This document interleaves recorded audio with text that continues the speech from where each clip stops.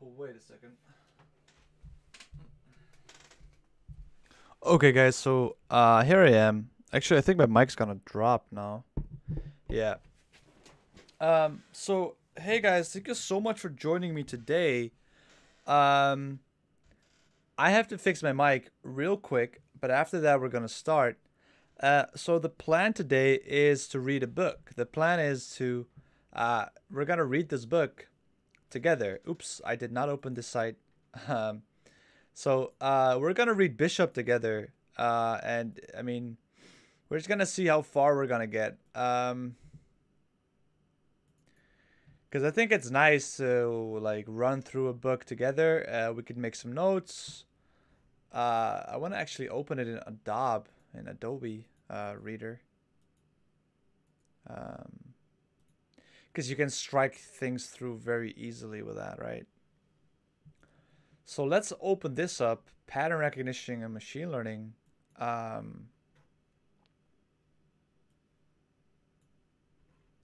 We might do the exercises. Okay, I'm gonna have to fix my I'm gonna have to fix the mic real quick.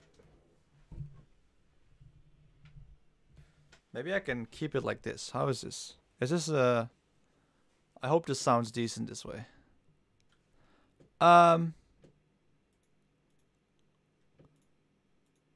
So yeah, let's get started. Gonna scoot this a bit closer. Oops.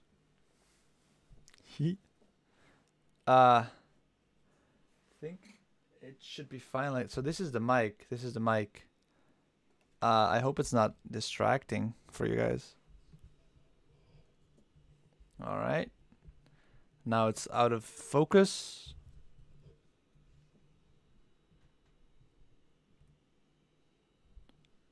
So, okay. I hope you guys don't mind that the mic's kind of floating midair.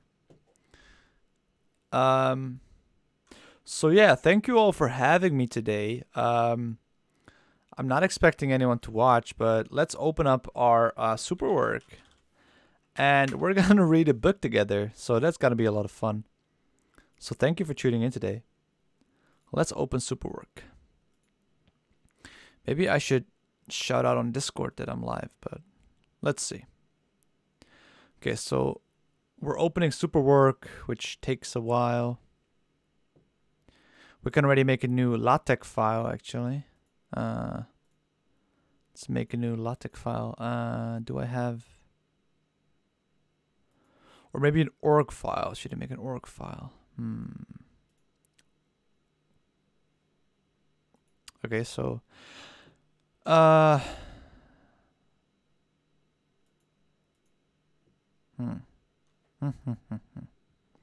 So we're opening Superwork right now, and there we are. So this is the 12th stream, if I'm correct. Stream 12, yep.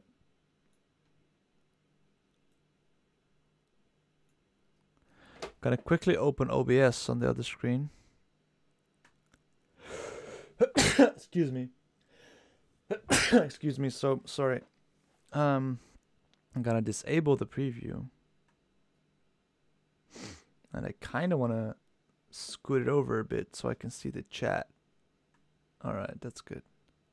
Yep, that's real good. All right, so let's duplicate this. It's already the 3rd of December. That's almost the 5th of December, which is almost already a Dutch holiday we have over here, which is called Sinterklaas. So stream 12, 3rd of 12 of 2018. So what am I trying to accomplish? Not really any specific goal in mind, but rather we are going to start reading Bishop's pattern recognition and see how far we are going to get. Why is this valuable and important? We already did some machine learning, but it was kind of ad hoc, right?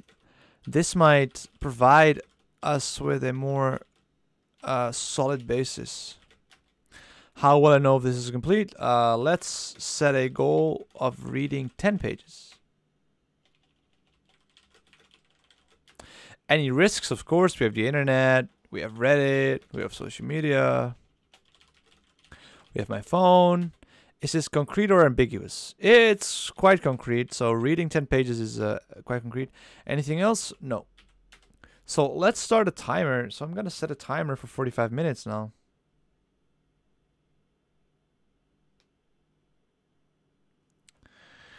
What is the one thing I want to accomplish? In this session, I want to make a logic file.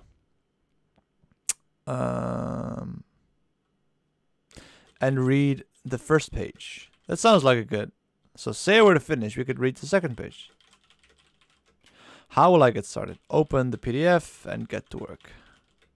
What hazards? Internet, phone. Those are the main distractions. All right. Well then, so let me create a new file. I'm gonna have to think a bit.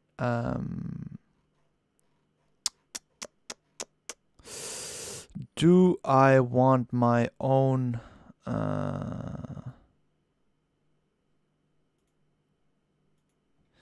So let's see. I'm looking for my looking for like a LaTeX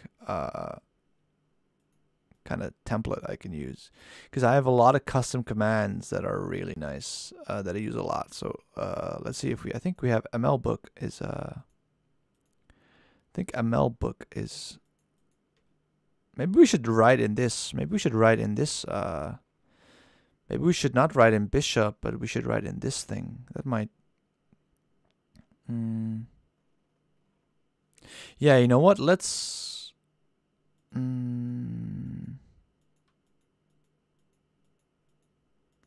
So the question is, should I continue in MLBook or should I continue in?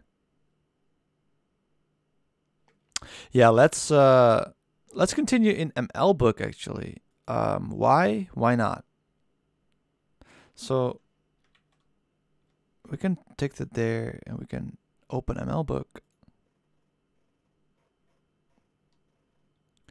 We're gonna have to set conceal level to 0. All right. And let's say section pattern recognition.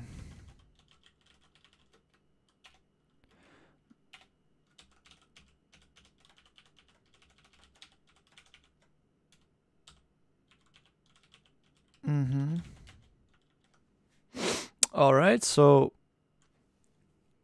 labels may have changed, sure. Okay. So I think we can get started. So let's first, so it's always a good idea to kind of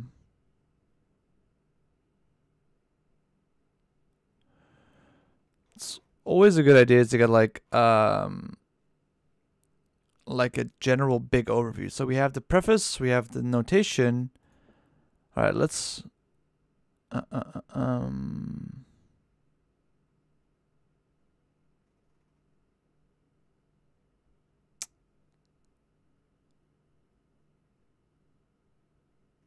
okay, sure.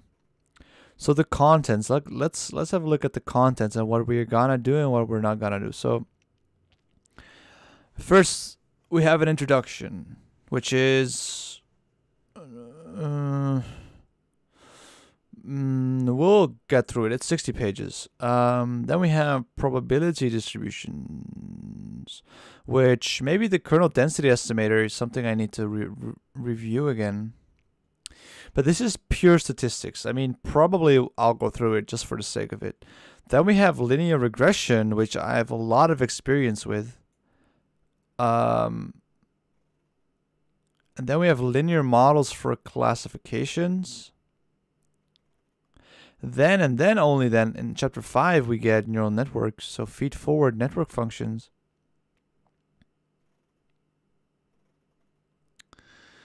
Then we have Gaussian processes, which I'm not sure what they are actually. The Nadaraya Watson model, I've read that before. So sparse kernel machines, we kind of move into the SVM, Vapnik SVM kind of stuff. Then we have graphical models. Then we have mixture models and expectation minimization, which is a very important algorithm. Then we have variational inference, and I want to see variational autoencoders, but I haven't seen them yet. Sampling methods, continuous latent spaces. Okay. Sequential data, combining models. So that's actually it. It's actually not that much. Personally, I am most interested in the neural network. In the neural network part. So that is chapter 5. That's chapter 5.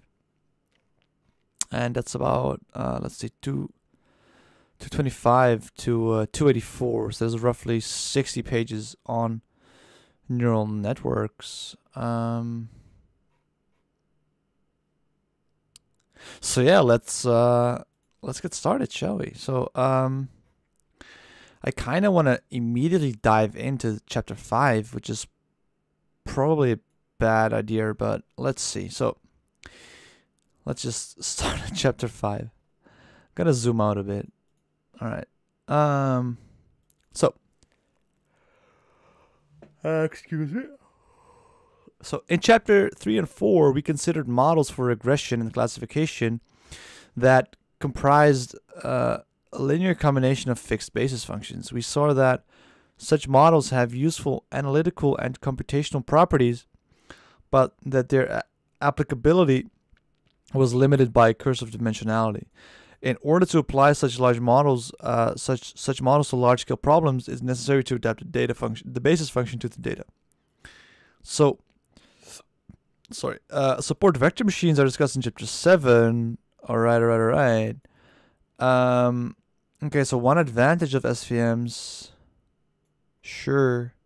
Here, an alternative approach is to fix the number of basis functions in advance, but allow them to be adaptive. In other words, use parametric forms for the basis functions in which the parameter values are adapted during training.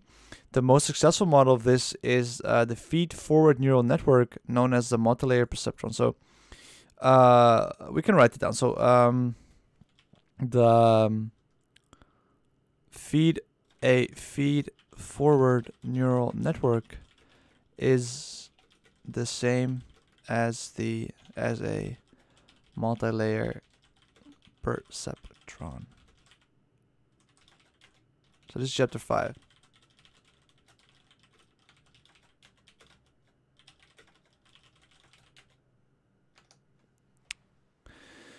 Actually, a multilayer perceptron is a misnomer because the model comprises multiple layers of logistic models with continuous nonlinearities rather than multiple perceptrons with discontinuous nonlinearities. The price to pay for this compactness is that the likelihood function, which forms the basis, is no longer a convex function. So the likelihood is no longer a convex function.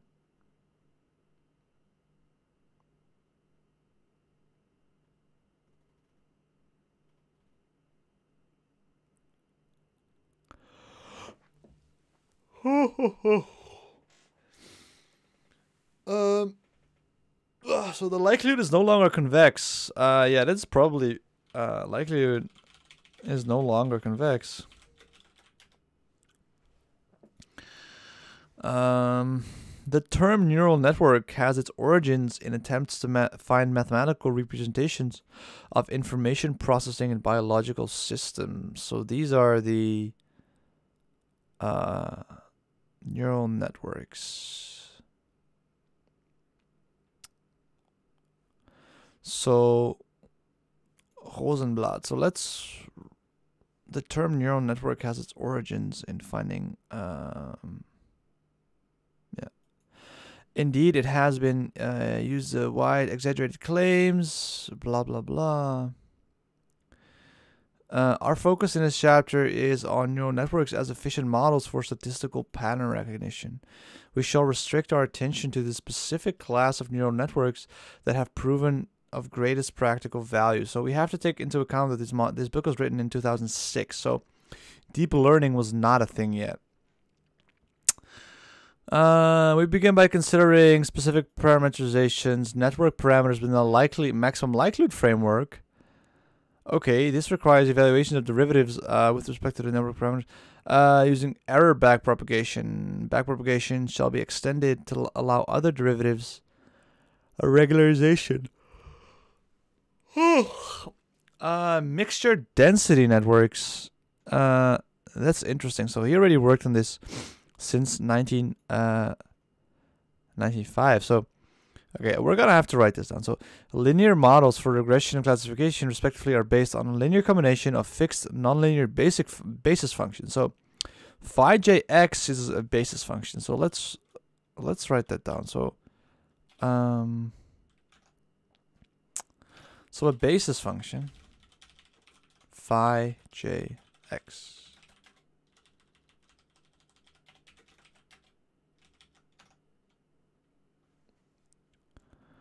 Then linear models, respectively, are based on a combination. Okay, so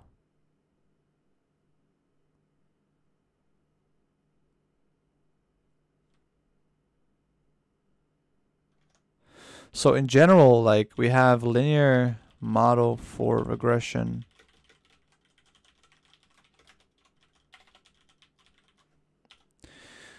which is yxw equals f sum j is 1 through m. So we have m combinations wj phi j x, where phi jx are basis functions. F is a nonlinear activation function.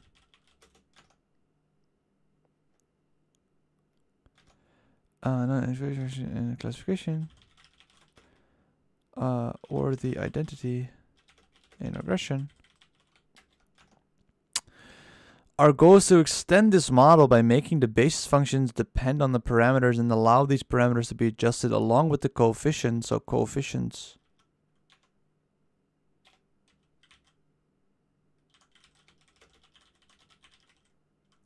During training, there are many ways. Neural networks use the same form such that each basis function itself is a nonlinear function of the linear combination of the input. So this leads to the basic neural net model, which can be described as a series of functional transforms. So that's another interesting thing. So like the basic neural network model can be seen as a series of functional transformations of the data. So I'm just going to copy this ad verbatim. So this is straight from the book. So first we construct m linear combinations of the inputs, input variables, x1 through xd.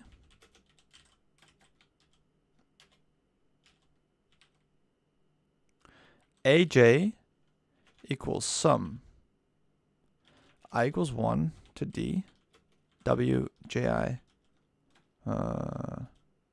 1 xi plus wj naught 1. So let's see what this means exactly. This is for j's 1 through m. So these are all the m hidden nodes, right? So we have m hidden nodes. So maybe I should draw this.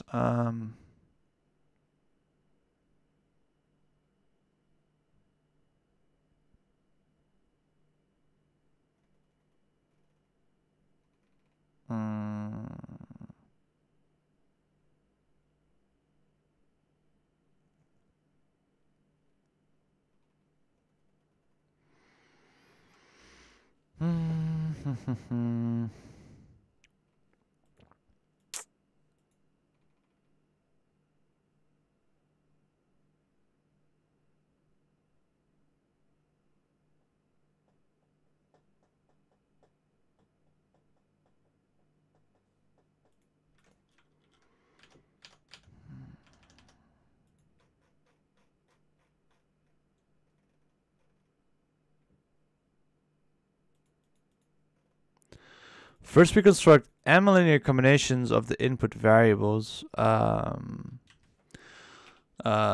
where m denotes the amount of hidden. No, wait. What does m denote?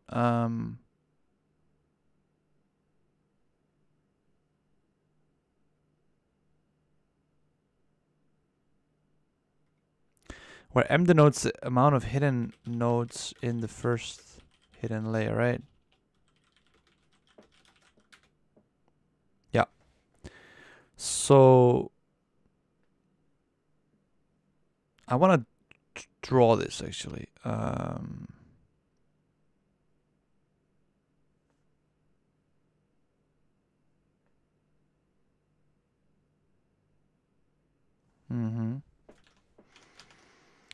And then the superscript indicates that the parameters in the first layer of the network. Yeah, we're gonna have to note that. So the superscript denotes the parameters of the first layer. Then we denote the parameters wji1 as the weights and wj0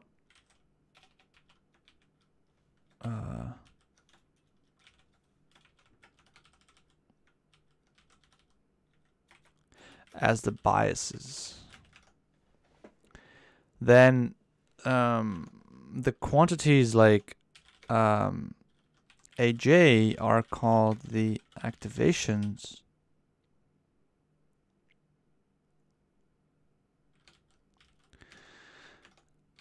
And then in the end, we transform the activations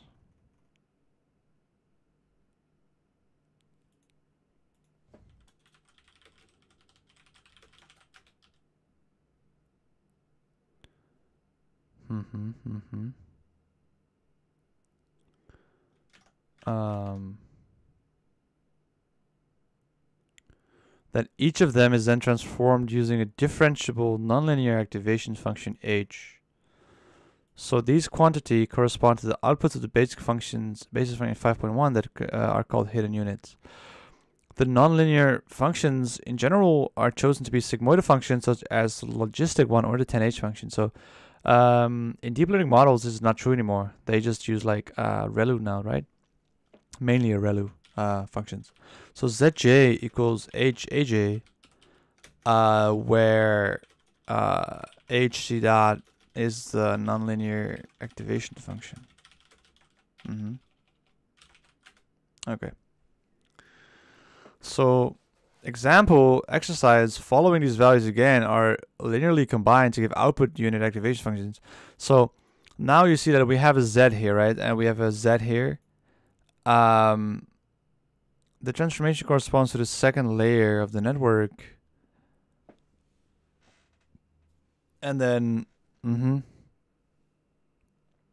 yeah, this is a nice, this is a nice image. I'm not sure what the X here is. Yeah, probably the bias node.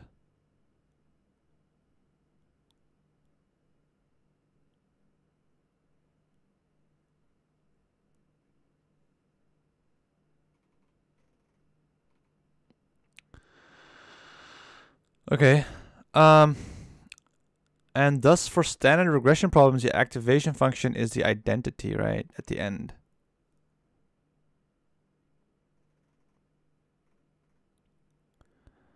For multiple binary classification problems, each output unit, or for multiclass, for multiple binary classification problems, each output unit is transformed using a logistic function, so you get a probability between 1 and minus 0 and 1.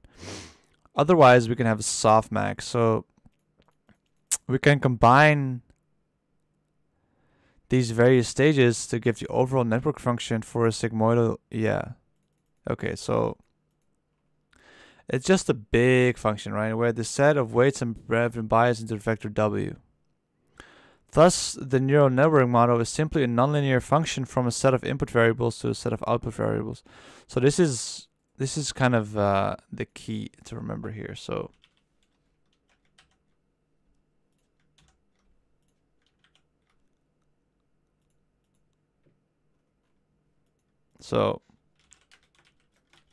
thus the neural network is simply a nonlinear function from a set of input variables to a set of output variables controlled by a vector W of adjustable parameters. Awesome. This function can be represented in the form of a network or as shown in figure 5.1. The process of evaluating, so feed-forward propagation is just evaluating, right? It's just putting the data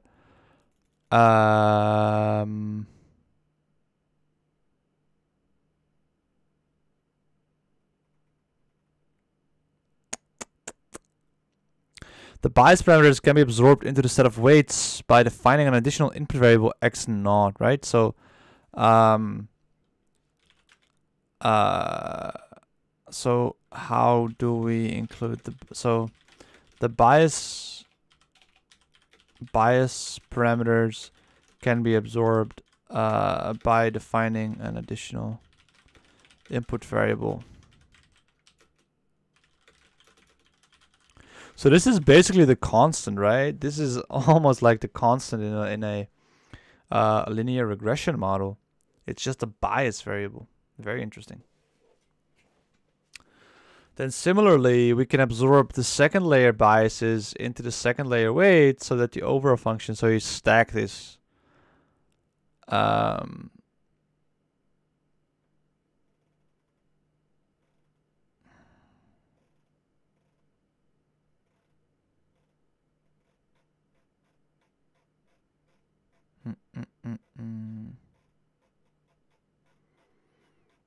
I'm just scrolling through it real quick.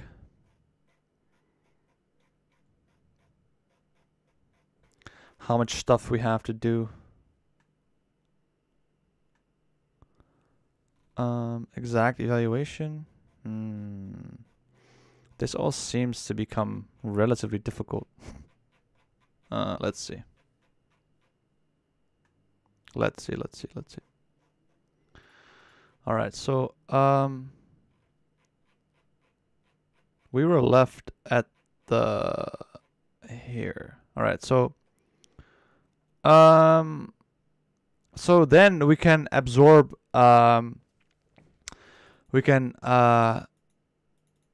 absorb the bias into the weight vector, so we get this. So I'm just gonna write this down.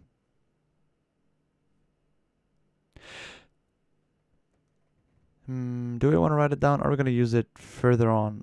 Okay, so let's just continue reading. As can be seen from 5.1, the model comprises of two stages, each of which resembles a perceptron in 4.1.7, which we didn't discuss at all.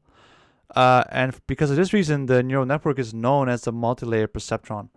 A key difference is that the neural network uses continuous sigmoidal nonlinearities, whereas the perceptron uses step function nonlinearity. So this means that the neural network is differentiable with respect to the parameters, and this plays a central role in the network training. So this is actually really important because you can then we can take derivatives using the chain rule, right? But at the same point, if you use like nonlinear activation functions, that might not be true anymore. So if the activation functions of all the hidden networks, of all the hidden units in a network are taken to be linear, then for any such network, we can always find an equivalent network without hidden units. This follows from the fact that successive linear transformations are linear. Okay, this is not too interesting. However, it is easily generalized. So this is a two-layer one, a two-layer neural network, and we can just add more weights to that. So counting. So thus the network in 5.1 is described as a three-layer network. 1, 2, 3. I would say it's a one hidden layer network, but or sometimes a single hidden layer because it counts numbers that we recommended where it's called the two layers. It's not one, it's not two, but it's two here because of the number of layers of adaptive weights that is important. Okay.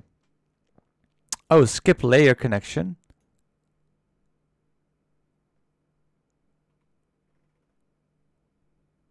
All right. I think they should add dropout should be in here as well, which we will learn. Okay, so because there is a direct correspondence between a network diagram and its mathematical function, we can develop more general network mappings by considering more complex diagrams. However, these must be restricted to a feed-forward architecture. So feed-forward. So I'm going to write this down, actually. So what does a feed-forward mean? So feed-forward... Hey, just me, bro. What's up, man? Feed-forward architecture means that there are no closed directed cycles, which ensures that the outputs are deterministic functions of the inputs. So if you input the same thing, you always get back the same thing, right? That to me is not biologically plausible because neurons can get tired from doing the same thing over and over again, right? So people get tired. This illustrated is illustrated with a simple example in figure 5.2. So each hidden unit computes a function given by no. Okay. Approximation properties. What are we doing today? Today we're reading a book. I was thinking of just going through this book. This book is already quite outdated. So let me go back to Superwork real quick. So we're reading a book, and we were planning on reading one page, but we already did one page, so we're just gonna see how far we can get. I was thinking of getting kind of more of a mathematical background about neural networks, but I think I might. I don't want to say stop early, but I'm not too sure if I'm actually interested in reading this book because it touches a lot on the math, but I'm actually more interested in kind of the applications. So I might just start working again on the visualization of the neural network where we did this thing, right? No, wait a second. Didn't I save it? This thing? Yeah. Or we're gonna do that. Sorry. So, anyway, let's continue. So feed forward means that there are no closed cycles. Here, the approximation properties of feed-forward networks have been widely studied. Sibenko, 1989. That's the paper I was talking about, right? That's the paper I was thinking about reading with you. Because that paper touches upon the approximation function. So this paper mathematically shows why neural networks work the way they do and why they work so well. And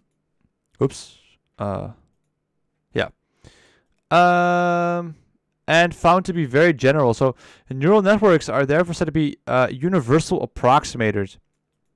So for example, a two-layer network with linear inputs can uniformly approximate, which is really strong, any continuous function on a compact input domain, compact means closed and bounded, to arbitrary accuracy provided it has a sufficiently large number of hidden units. So if we just stack enough hidden units, you can approximate basically any function. This result holds for a wide range of hidden activation units, but excluding polynomials.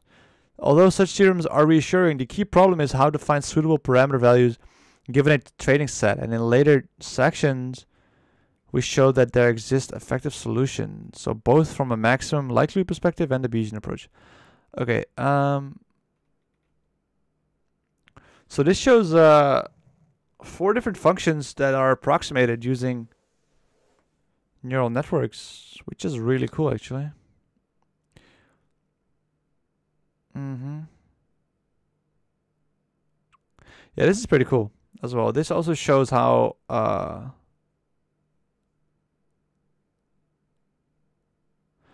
neural network can approximate functions. Okay, so weight space symmetry. So one property of feed-forward networks,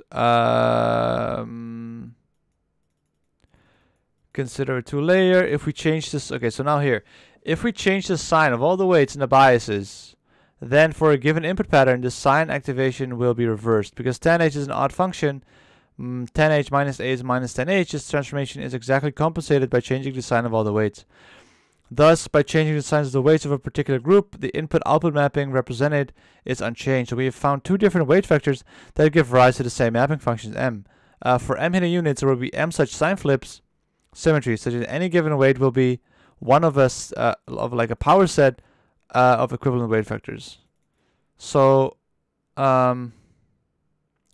similarly, imagine we interchange the value of all the weights and the biases leading both in and out of a particular hidden unit with corresponding values and weights. Again, this clearly leaves the network unchanged, but it corresponds to a different choice of weight vector. Okay, therefore the network will have an overall weight space symmetry of factor m factorial 2 to the power of m, which is a lot. So for m is like, yeah, that's a big number. For networks for more than 2 layers of weights, the total symmetry will be given by the product of such vectors, 1 for each hidden unit. So it turns out that these factors account for all the symmetries in the weight space. Furthermore, the existence is not a particular property of the tan h function, but applies to a wide range of functions. So I think functions that are in general odd.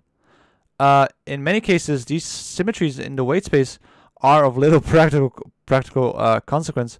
In section 5.7, we will encounter one in which we will have to take them into account. So that's chapter 5.1, which actually is already, let's see, we did 1, 2, 3, 4, 5, 6, 7, and 8 pages. So we already did 8 pages, actually. And we basically learned what neural networks are again. But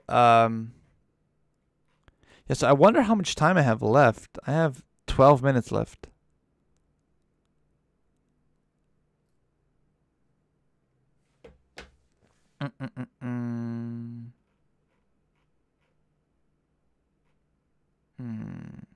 I think I might just I don't want to say stop reading, but I might start working again on the neural network visualization. Okay, so I'm gonna quickly fill in my super work because we've been streaming for let's say almost 40 minutes now. I think it's more like half an hour, but I need a coffee actually, so I'm gonna take a very quick break. I hope you guys don't mind. So it's 14:08 right now.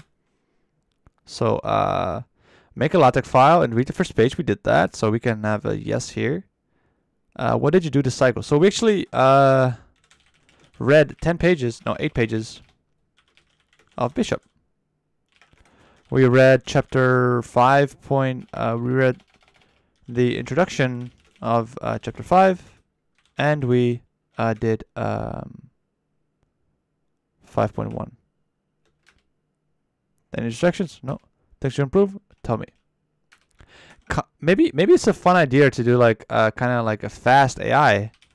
The fast AI is like an AI course thing, right? Maybe we should do that. All courses are free and have no ads. Practical deep learning for coders.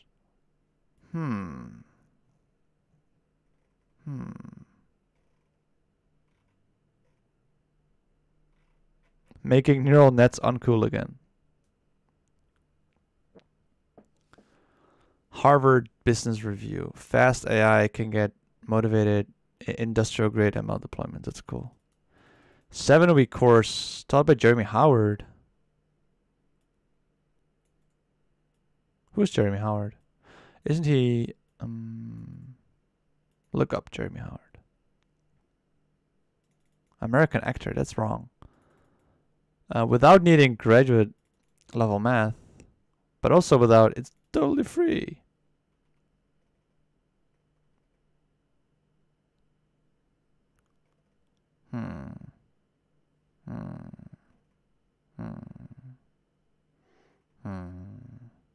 Should we do this? Is that a fun idea? Maybe it's a fun exercise. I think it's more fun to do this course together than to read a book together. In all honesty. All right. So how does this work? Okay. First, okay, we're gonna check out. We're definitely gonna check out Fast AI. Okay. Okay. Check out. I'm gonna get a coffee. I hope you guys are willing to stick with me. Thank you so much for joining me today, and I'll be back in a jiffy.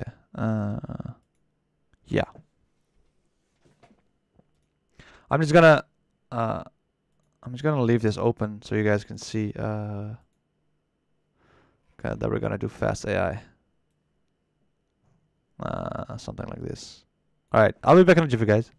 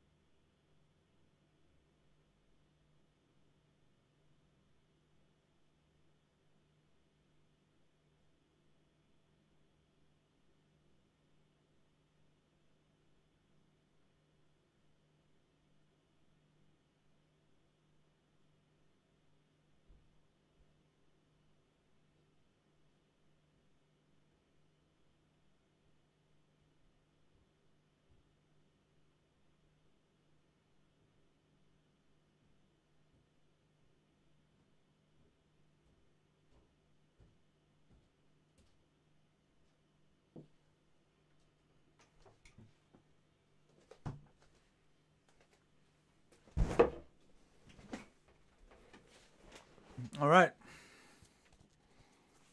So, I think I'm gonna change the. I should put like Fast AI, part 1.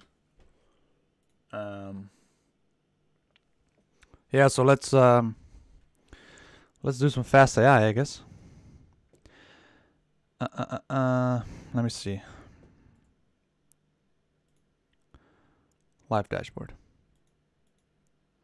Okay, so I am kind of tired, so you guys have to help me with all the programming stuff. Welcome to the 7-week course. Learn how to build state-of-the-art models.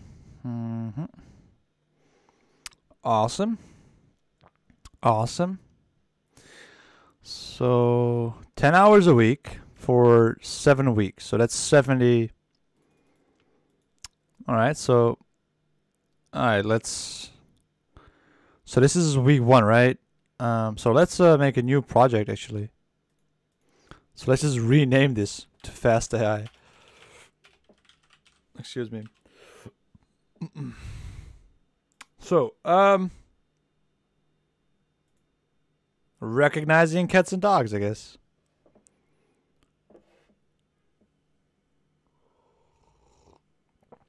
Click the square on the bottom of the right to view full screen. Holy shit, it's actually, Hi everybody, welcome to Practical Deep Learning for Coders. It's like a 1 hour 30, jeez. So welcome to the start. You'll set up a deep learning server. You'll train your first image classification CNN, which will learn to distinguish cats from dogs. If you need help, head over to the forums. Each lesson contains a link in the forum that includes a hyperlink timeline. Right. No. Important, you need an NVIDIA GPU. You no longer need to set up a server from scratch. Don't use Ubuntu, but use public templates and then fast AI. So this is the instructions. Okay. You're not expected to understand the code, but we are gonna try. Don't worry, by the end of the course, not only every line, but you'll be able to write the underlying network. Just focus on being able to run the code and understand the inputs and outputs. So I think you need to go back to your PC gamer. Yeah, but this is like Paperspace, right? Or is Paperspace... Isn't that like an online GPU?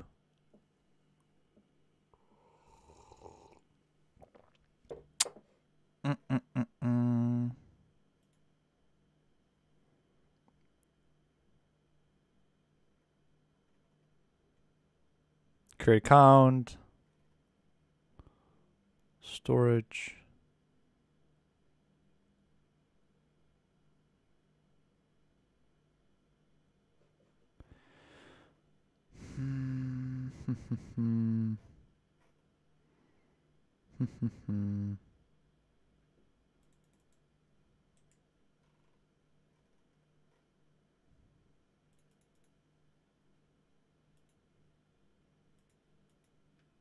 Okay. So you need to pay for the course? You need to pay for this stuff? I mean, I don't want to be... Alright, we're gonna do it anyway. You're not expected... Okay, so you'll learn to classify dogs from cats rather than understanding the mathematical details, starting using fine-tuning. Okay, this is cool. Learn how the data is structured. If your data is not structured, you won't be able to train any model. So... This is part 1 of our 2-part course. I'm pretty confident you guys can't hear the sound. Presenting this from the Data Institute in San Francisco. We'll be doing 7 lessons in this part of the course.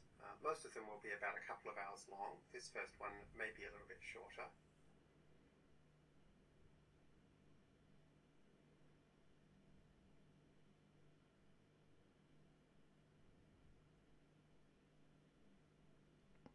Is the audio fine? Alright, then.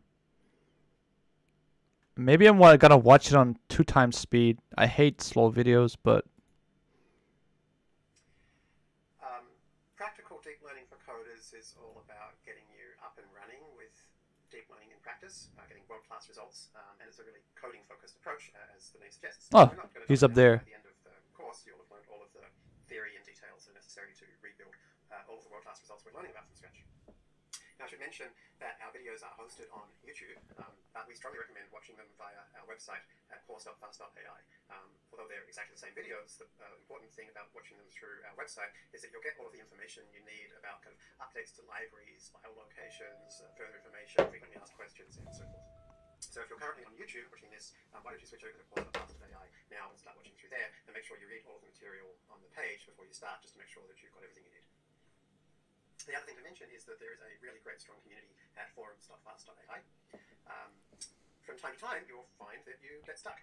You may get stuck very early on, you may not get stuck for quite a while, but at some point you might get stuck with understanding why something works the way it does, or there may be some computer problem that you have, or so forth. On forums.fast.ai, there are thousands of other learners talking about every lesson and lots of other topics besides. It's the most active deep learning community on the internet by far, so definitely register there and start getting involved. You'll get a lot more out of this course if you do that. So we're going to start by doing some coding. This is an approach we're going to be talking about in a moment called the top-down approach to study, but let's learn it by doing it. So let's go ahead and try and actually train a neural network. Now, in order to train a neural network, you almost certainly want a GPU. GPU is a graphics processing unit. It's the thing that companies use to help you play games better. They let your computer render the game much more quickly than your CPU can. We'll be talking about them more shortly, but for now, I'm going to show you how you can get access to a GPU. Specifically, you're going to need an NVIDIA GPU, because only NVIDIA GPUs support something called CUDA. CUDA is the language and framework that nearly all deep learning libraries and practitioners use to do their work. Obviously, it's not ideal that we're stuck with one particular vendor's cards, and over time we hope to see more competition in this space, but for now we do need an NVIDIA GPU. Your laptop almost certainly doesn't have one, unless you specifically went out of your way to buy like a gaming laptop. So almost certainly you will need to rent one. The good news is that renting access, paying by the second for a GPU-based computer is pretty easy and pretty cheap. I'm going to show you a couple of options. The first option I'll show you, which is probably the easiest, is called Cressel. If you go to cressel.com and click on sign up, or if you've been there before, sign in, you will find yourself at this screen, which has a big button that says Start Jupyter and another switch called Enable GPU. So if we make sure that is set to true, Enable GPU is on, and we click Start Jupyter, and we click Start Jupyter, it's going to launch us into something called Jupyter Notebook.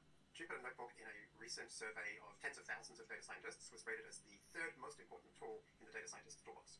It's really important that you get to learn it well, and all of our courses will be run through Jupyter.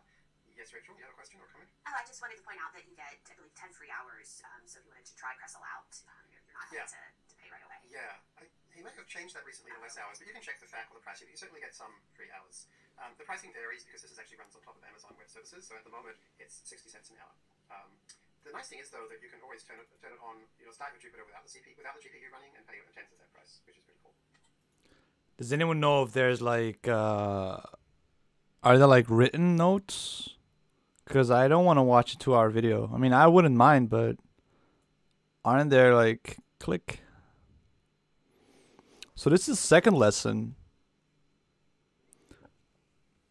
So the lesson is like, this is lesson 2 already, and there are 7 lessons, right?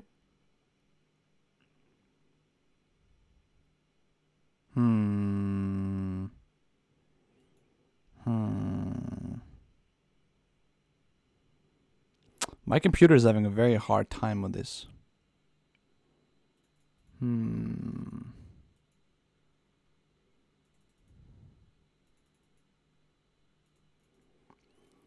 Okay, so let's try and set up new messages.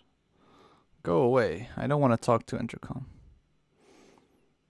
Hey, overly sarcastic. 2-hour videos are only 1 hour if you watch it at 2 times speed. Yeah, like, I should fix the audio so you guys have clearer audio, because I don't know how to fix my desktop audio so you guys can hear it. It's like a Mac thing, that the audio doesn't work immediately. So let's try and set up this paperspace thing then, I guess. Correspond to the first 12 minutes. So these dates, okay, so paperspace, blah, blah, blah. Okay, so let's make an account here. Let's become deep learners, guys. We're gonna make the dankest memes with deep learning. Paperspace. Account sign up. Please don't ask for my credit card address immediately. Okay, so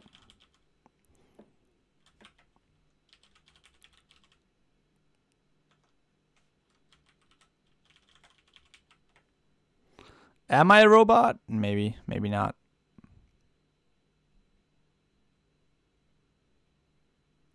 This is so slow.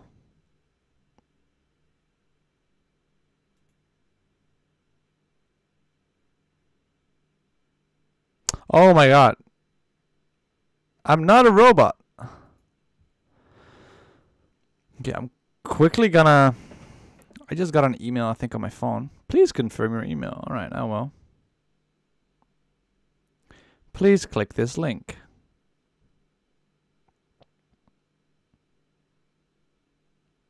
But is the audio annoying for you guys, or can I play the audio on the video? Or like you guys don't mind?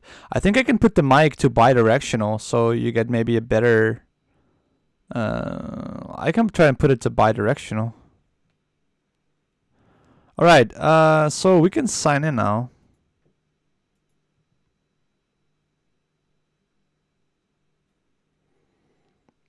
Let's sign in.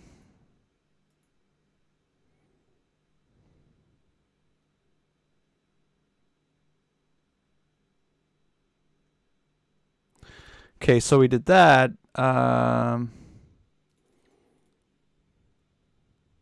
Reference.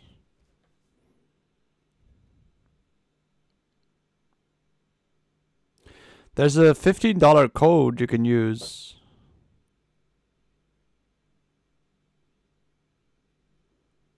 Okay.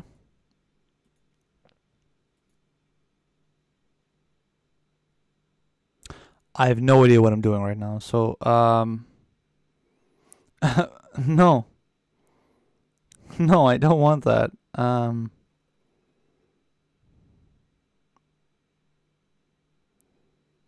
Where do we go?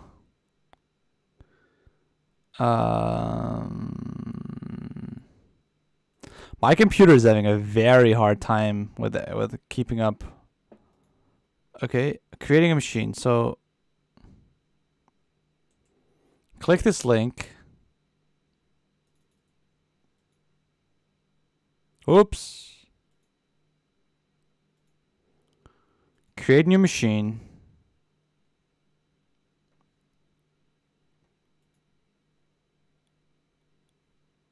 Choose region.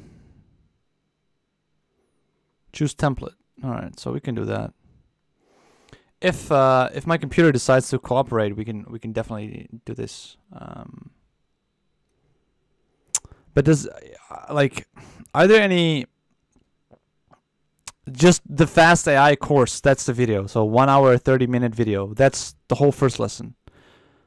Error. It looks like you don't have a credit card on the line. I know. I'm kind of scared of like putting in my credit card. Do you think they can like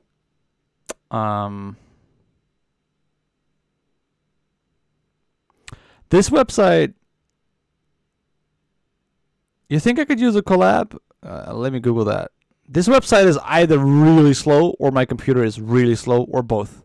I think it's honestly the website, but let's Google this.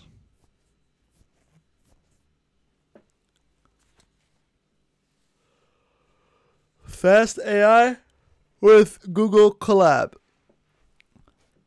Part 1. Due to personal reasons, I'm not able to create an account through Paperspace or any other cloud platforms.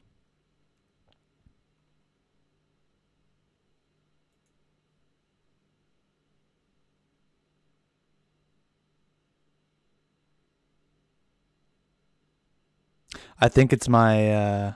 oh, there we are. I successfully completed part 1 using Google Colab. It took a little fiddling around, but... Change runtime to Python 3. When runtime is connected, add this piece of code to the top. Run it. The rest of the should be fine.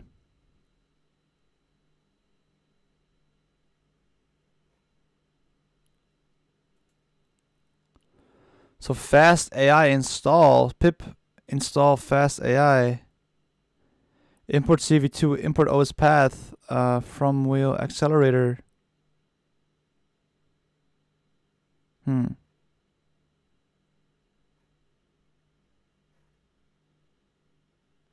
right, let's try and do it with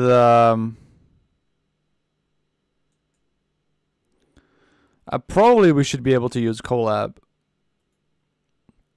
Okay, so let's continue with the tutorial. He's probably gonna talk to us about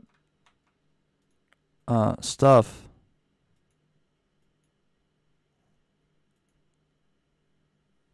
Hi everybody, welcome to Practical Deep Learning for Coders. This is part 1.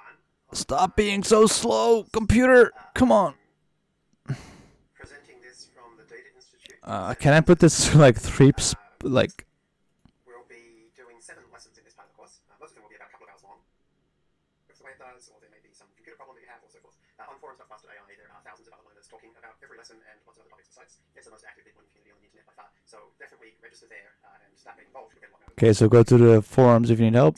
So we're going to start by doing some coding. This is an approach we're going to be talking about in a moment called the top-down approach to study. But let's learn it by doing it. So let's go ahead and try and actually train a neural network. Now, in order to train a neural network, you almost certainly want a GPU. GPU is a graphics processing unit. It's the thing that companies use to help you play games better. They let your computer render the game much more quickly than your CPU can. We'll be talking about them more shortly. But for now, I'm going to show you how you can get access to a GPU. Specifically, you're going to need an NVIDIA GPU because NVIDIA GPU supports something called CUDA. CUDA is the language and framework that nearly all deep learning libraries and practitioners use to do their work. Obviously, it's not ideal that we start with one particular vendor's cards, and over time we hope to see more competition in this space, but for now we do need an NVIDIA GPU.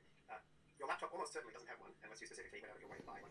Oh my god, listening at something at 2 point speed requires you to actually like really pay close attention to what he's saying. I can follow it, but it takes so much. So almost certainly you will need to rent one. The good news is that renting access, paying by the second for a GPU-based computer is pretty easy and pretty cheap. I'm going to show you a couple of options. The first option I'll show you, which is probably the easiest, is called Frestle. If you go to the self app, it's set to 60 cents an hour. Maybe in a different spot for you. When you look at this, it will. And there they are. Things have been moving around a little bit, so it may be in a different spot. When you look at this, it will make sure all the information, current information, is on the website. It's a developed skill. Once you do it, everyone starts sounding really slow. I know, but maybe you guys think it's annoying when I listen to something at like 2 times speed. Okay, now we're going to Paperspace. How is his internet so fast when he's streaming? Oh my god. Oh, he's using a Windows machine. And if I click on, so here's Paperspace, and so if I click on New Machine, I can pick which one of the 3 data centers to use. So pick the one closest to That's pretty awesome. West Coast. And then I'll say Linux, and I'll say Ubuntu 16. And then it says choose machine, and you can see there's various different machines I can choose from and pay by the hour. So this is pretty cool. For 40 cents an hour, so it's cheaper than Cressel, I get a machine that's actually going to be much faster than Cressel's 60 cent an hour machine. Or for 65 cents an hour, way faster. Right? Crazy, so, huh? I'm going to actually show you how to get started with the Paperspace approach, because that actually is going to do everything from scratch. You may find if you try to do the 65 cents an hour one that it may require you to contact Paperspace to say, like, why do you want it? It's such an anti-fraud thing. So if you say fast.ai there, then they'll quickly get you up and running. So I'm going to use the cheapest one here, 40 cents an hour. You can pick how much storage you want, and note that you pay for a month of storage as soon as you start the machine up, right? So don't start and stop lots of machines, because each time you pay for that month of storage. I think the 250 gig, $7 a month option is pretty good, but you only need 50 gig, so if you're trying to minimize the price, you can go there. The only other thing you need to do is turn on public IP, so that we can actually log into this, and we can turn off auto snapshot to save the money of not having backups. Right, so if you then click on create your Paperspace. But like, if you create the Paperspace, right, it's per hour, but only when you're running stuff, right? When you're not running anything, you're not paying. I definitely hope not. You will find that your machine will pop up. Off, on, ready. If you check your email, you will find that they have emailed you a password. So you can copy that, and you can go to your machine and enter your password. Now, to paste the password, you would press Control-Shift-V, or on Mac, I guess Apple Shift-V. So it's slightly different to normal pasting, or of course you can just type it in. And here we are. Now we can make a little bit more room here by clicking on these little arrows. We can zoom in a little bit. And so as you can see, we've got like a terminal that's sitting inside our browser. That's pretty cool. So now we need to configure this for the course. so the way you configure it for the course is you type curl http Are we gonna type the whole command? Yes, we are. setup /fixthing. Type the whole URL. Bash. Okay, and so that's then going to run a script which is going to set up all of the CUDA drivers, the special Python Python distribution we use called Anaconda, all of the libraries, all of the courses, and the data we use for the first part of the course. Okay. So that takes an hour or so. Takes an hour to set up? You'll need to reboot your computer. So to reboot not your own computer, but your paper-based computer. And so to do that, you can just click on this little circular restart machine button. Okay? And when it comes back up, Oh my god, when is this gonna get interesting? Of course, this is like... is that you've now got an Anaconda 3 directory. I don't want to say interesting, but... You've got a data directory, which contains the data for the first part of this course. Can I continue? And you've got a fast.ai directory. And that contains everything for this course. So what you should do is cd fast.ai, and from time to time you should go git pull, and that will just make sure that all of your fast.ai stuff is up to date. And also from time to time you might want to just check that your Python library is up to date, and so you can type conda and update. Alright, so make sure that you've cd'd into fast.ai, and then you can type Jupyter Notebook. Which opens a new notebook, right? Alright, there it is. So we now have a Jupyter Notebook servlet running, and we want to connect to that. And so you can see here it says copy paste this URL into your browser when you connect. So if you double click on it, then that will actually copy it for you. Then you can go and paste it. But you need to change this localhost to be the paperspace IP address. So if you click on the little arrows to go smaller, you can see the IP address is here. So let's copy that and paste it where it used to say localhost. Okay, so it's now HTTP and then my IP and then everything else I copied before. And so there it is. So this is the fast.ai Git repo. Okay, that's pretty cool, right? That's pretty cool. And in there, the deep learning part 1 is DR1. And in there, you will find lesson1.ipy in the IPython notebook. But these are just notebooks. Ready to go, depending whether you're using Cressel or Paperspace or something else. If you check courses.fast.ai, we'll keep putting additional videos and links to information about how to set up other good Jupyter Notebook providers as well. So to run a cell in Jupyter Notebook, you select the cell and you hold down Shift and press Enter. Or if you've got the toolbar showing, you can just click on the little Run button. So you'll notice that some cells contain code and some contain text and some contain... Has anyone done this before? Is it gonna stay at the same tempo? Like what's the... Is it gonna speed up? I don't want to say... Okay, I don't want to say, like... Is this 1.5 hour of... Basically has, it's a way that we can give you access to a way to run experiments and to tell you what's going on, show pictures. This is... Okay, so we have to realize that this is 1 week's worth of stuff, right? So we're supposed to do this in 1 week, I guess. Or 10 hours. All about running experiments, really. So let's go ahead and click Run, and you'll see that cell turn into a star, the one turned into a star for a moment, and then finish running. Okay, so let's try the next one. This time, instead of using the toolbar, I'm going to hold down Shift and press Enter. Okay, import everything. Hold down Shift and keep pressing Enter because it keeps running each cell. Right? So I can put anything I like, for example, 1 + 1 is 2. Okay. So what we're going to do is we're going to... yes, Rachel? This is just a side note, but I wanted to point out that we're using Python 3 here. Yes, thank you. Python So you get some errors if 3.6. you're Yeah. And it is important to switch to Python 3. Now, well, for fast.ai you require it, but increasingly a lot of libraries are... I'm gonna check that out in a second, just me, bro. Thanks, Rachel. Now, it mentions here that you can download the dataset for this lesson from this location. If you're using Cressel or the Paperspace script that we just used to set up, this will already be made available for you. Okay? If you're not, you'll need to wget it. So, now, Cressel is quite a bit slower than Paperspace, and also there are some particular things it doesn't support that we really need, and so there are a couple of extra steps. If you're using Cressel, you have to run 2 more cells, right? So you can see these are commented out, they've got hashes at the start. So if you remove the hashes from these and run these 2 additional cells, that just runs the stuff that you only need for Cressel. I'm using Paperspace, so I'm not going to run it. Okay, so inside our data, so we set up this path to data/docscats that's pre-set up for you, and so inside there, you can see here I can use an exclamation mark to basically say I don't want to run Python, but I want to run bash. I don't want to run shell. So this runs a bash command, and the bit inside the curly brackets actually refers, however, to a Python variable. So it inserts that Python variable into the bash command. So here's the contents of our folder. There's a training set and a validation set. If you're not familiar with the idea of training sets and validation sets, it would be a very good idea to check out our practical machine learning course, which tells you a lot about this kind of stuff, like the basics of how to set up and run machine learning projects more generally. Would you recommend that people take that course before this one? Or? Actually, a lot of students who would, as they went through things, they might go together. So you can kind of check it out and see. The machine learning course, yeah, they cover some similar stuff, but all in different directions. So people who've done both, say they find that they each support each other. I wouldn't say it's a prerequisite, but if I say something like, hey, this is a training set and this is a validation set, and you're going, I don't know what that means, at least Google it, do a quick read, because we're assuming that you know the very basics of kind of what machine learning is and does to some extent. And I have a whole blog post on this topic as well. Okay, and we'll make sure that we link to that from course.fast.ai. And that's what I just wanted to say. In general, with fast.ai, our philosophy is to kind of learn things on an as-needed basis. Yeah, exactly. Don't try and learn everything that you think you might need first, otherwise you're never get around to learning the stuff you actually want to learn. Exactly. And that shows up in deep learning, I think, particularly a lot. Yes. Learn as you need, right? There's a cats folder and a dogs folder, and then inside the validation cats folder is a whole bunch of JPEGs. The reason it's set up like this is that this is kind of the most common standard approach for how image classification data sets are shared and provided. And the idea is that each folder tells you the label. So there's each of these images. Okay, so each folder tells you the label. I kind of want to write that down. I kind of want to write down how they... so let's make a new section here. Fast AI. And then make a new subsection, week 1. So, I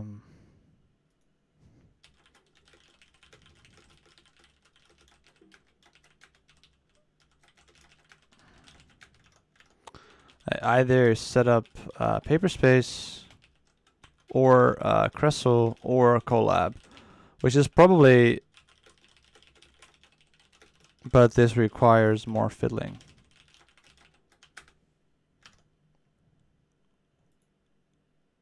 All right, so we're already almost 20 minutes in.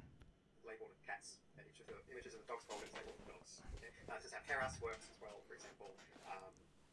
So this is a pretty standard way to share image classification files. So we can have a look. Oh my God, so cute. We can see an example of the first of the cats. If you haven't seen this before, this is a Python 3.6 format string. So you can Google for that. Okay, wait. It's a Python 3.6 format string. So we have an F format path, where path is a variable, and then we have files not.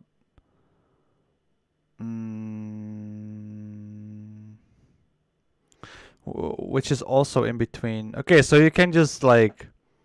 So this is a Python 3.6 format string, and you can just put variables in between curly braces. That's pretty cool. See, that's a very convenient way to do string formatting, and we use it a lot. So there's our cat, but we're going to mainly be interested in the underlying data that makes up that cat. So specifically, it's an image whose shape, that is the dimensions of the array, is 198 by 1799. It's called a rank 3 tensor. Wait, it's called a what? It's called a rank 3 tensor. A what? It's called so we have X, Y, Z. It's called a rank 3 tensor. What is... This is just jargon. This is just technical terms that are not too difficult, but so rank 3 tensor. So some words are confuse me. A tensor rank. No, wait.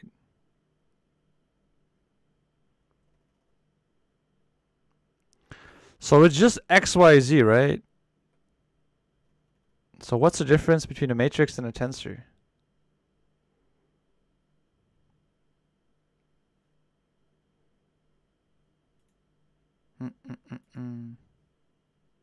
First 4 rows and 4 columns of that image. So as you can see, each of those cells has 3 items in it, and this is the red, green, and blue pixel values between 0 and 255. So here's a little subset of what a picture actually looks like inside your thing. So that's will be our idea. So one quick note. So You know what's funny is that if you translate like the image, right? If you have the image of a cat and you translate it like 5 pixels to the right, in our human eye, it still is exactly the same picture. In terms of data, it's like offset by 5 pixels, but it's now a completely different picture, right? And I think that's really kind of something that algorithms should be robust to, right? I think they do that with where you crop, where you randomly crop, where you randomly rescale, where you randomly pick subsets of the data. But I mean, for our eyes, it doesn't matter whether a picture is translated 1 or 2 pixels to the left or the right. But for a machine learning algorithm, it is. So I think that's a current weakness of the algorithms that we use right now, or rather the representations. And use them to predict whether those kinds of numbers represent a cat or a dog based on looking at lots of pictures of cats and dogs. So that's a pretty hard thing to do. Okay, so it's pretty cool, right? So this is your, like, we can debate whether what we're doing is correct in a biological sense, but if it works, it works. So we give the computer a lot of images of cats, we give the computer a lot of images of dogs, and then it finds statistical regularities in the data, and it is able to predict almost perfectly whether something is a cat or a dog. So whether the computer understands if it's a cat or a dog, we don't really care that much.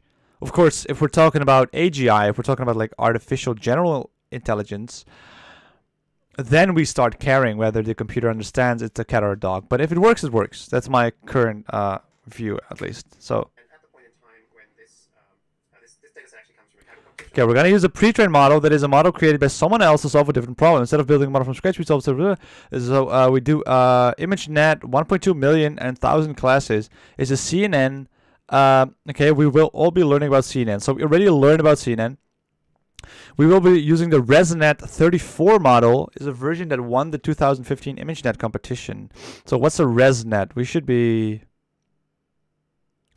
RF pseudo.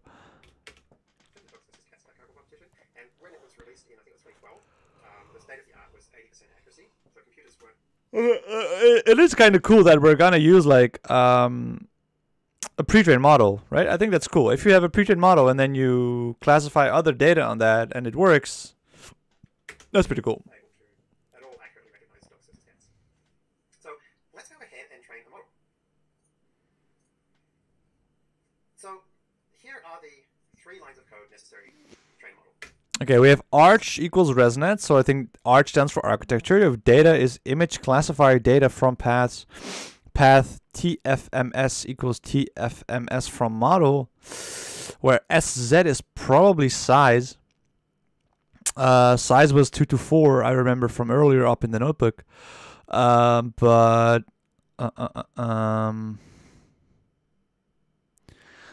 is conv learner pre-trained, arch data pre-compute is true.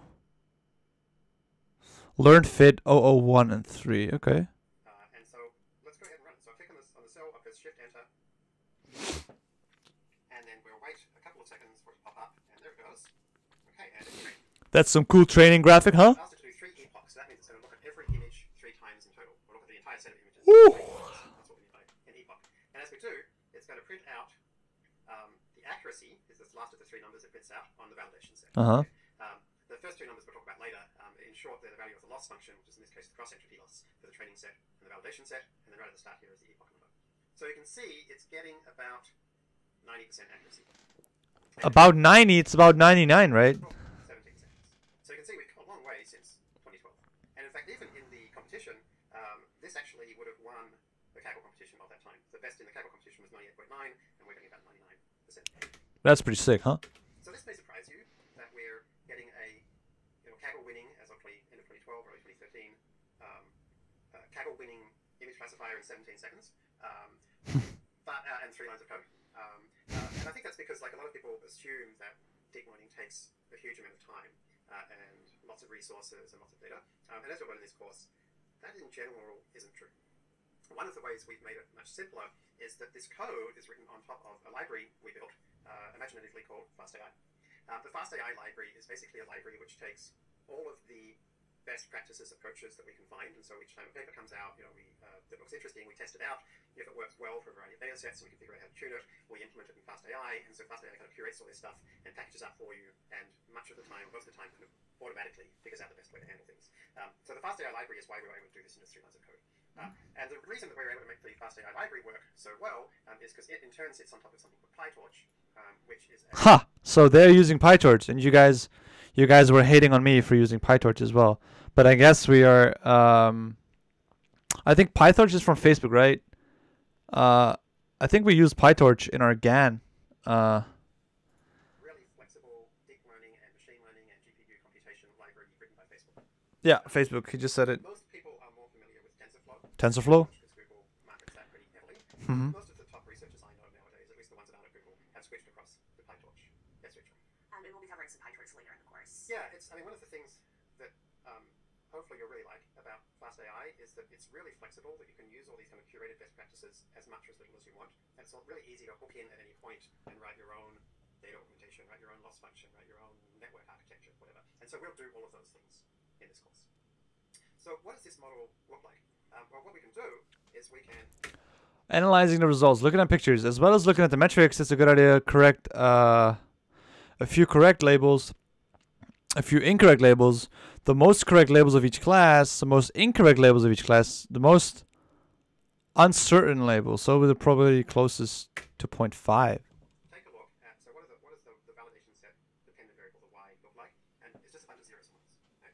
So the zeros, if we look at data.classes, the zeros represent cats, the ones represent dogs. Mm-hmm. You'll see here there's basically 2 objects I'm working with. One is an object called data, which contains the validation and training data, and another one is the object called learn, which contains the model. Whew. So anytime you want to find something out about the data, we can look inside data. So we want to get predictions for our validation set, and so to do that we can call learn.predict. And so you can see here the first 10 predictions, and what it's giving you is a prediction for dog and a prediction for cat. Now the way PyTorch generally works, and therefore fast AI also works, is that most models return the log of the predictions rather than the probabilities themselves. We'll learn why that is later in the course. So for now, recognize it. Wait, if you do the log of the predictions, then 0 becomes like minus infinity. You have to get e to the power of. You'll see here we're using NumPy. NP is NumPy. If you're not familiar with NumPy, that is one of the things that we assume that you have some familiarity with. So be sure to check out the material on the course at fast.ai to learn the basics of NumPy. It's the way that Python... I'll try to fix the audio for the next stream, guys. So sorry. Numerical programming, array computation, that kind of thing. Okay, so we can get the probabilities using that, using np.x. There's a few functions here that you can look at. Rand by mask, rand return np random choice where mask 0 is 4. I have no idea what it is. Rand by correct is correct. Return rand by mask predictions equals data value is correct.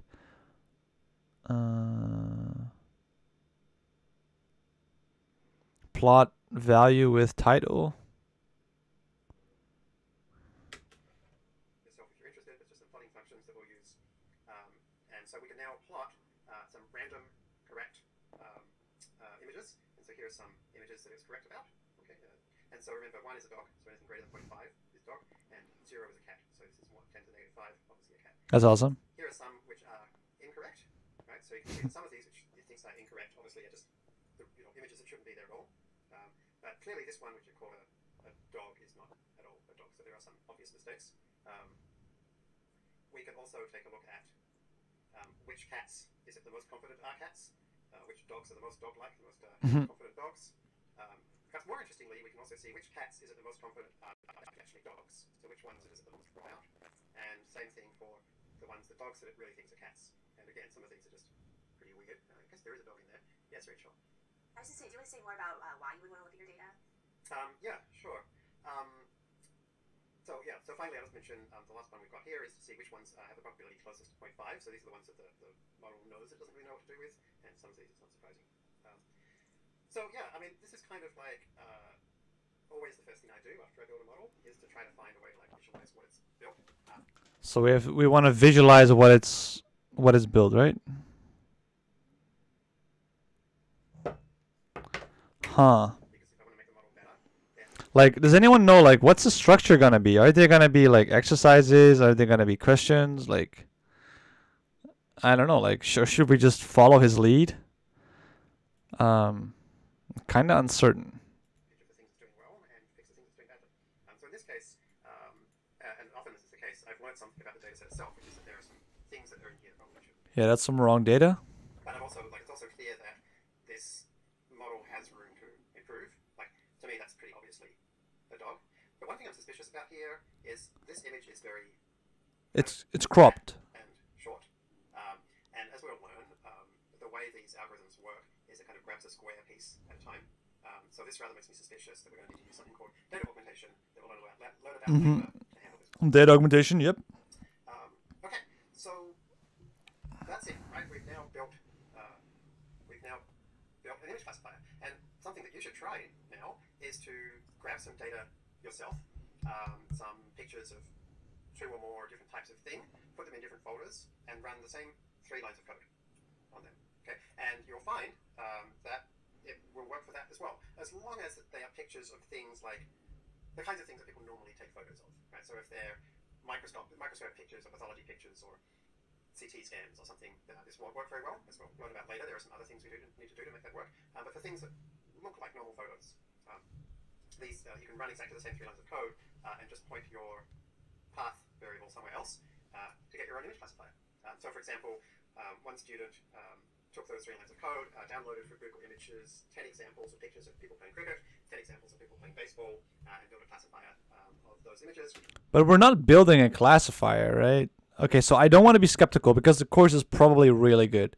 But we're just using a pre-trained model, right? So, right? I think. Which was nearly perfectly correct. The same student actually also tried downloading 7 pictures of Canadian currency, 7 pictures of American currency, and again, in that case, the model was 100% accurate. So you can just go to Google Images if you like and download a few things of a few different classes and see what works. And tell us on the forum both your successes and your failures. Okay, so bottom up, learn each building block, eventually put them together, hard to maintain motivation, hard to know the big picture. Fast AI, get students using a neural network right away, getting results ASAP, graduate peel back layers. Yeah, that's really cool. So that's kind of what we did.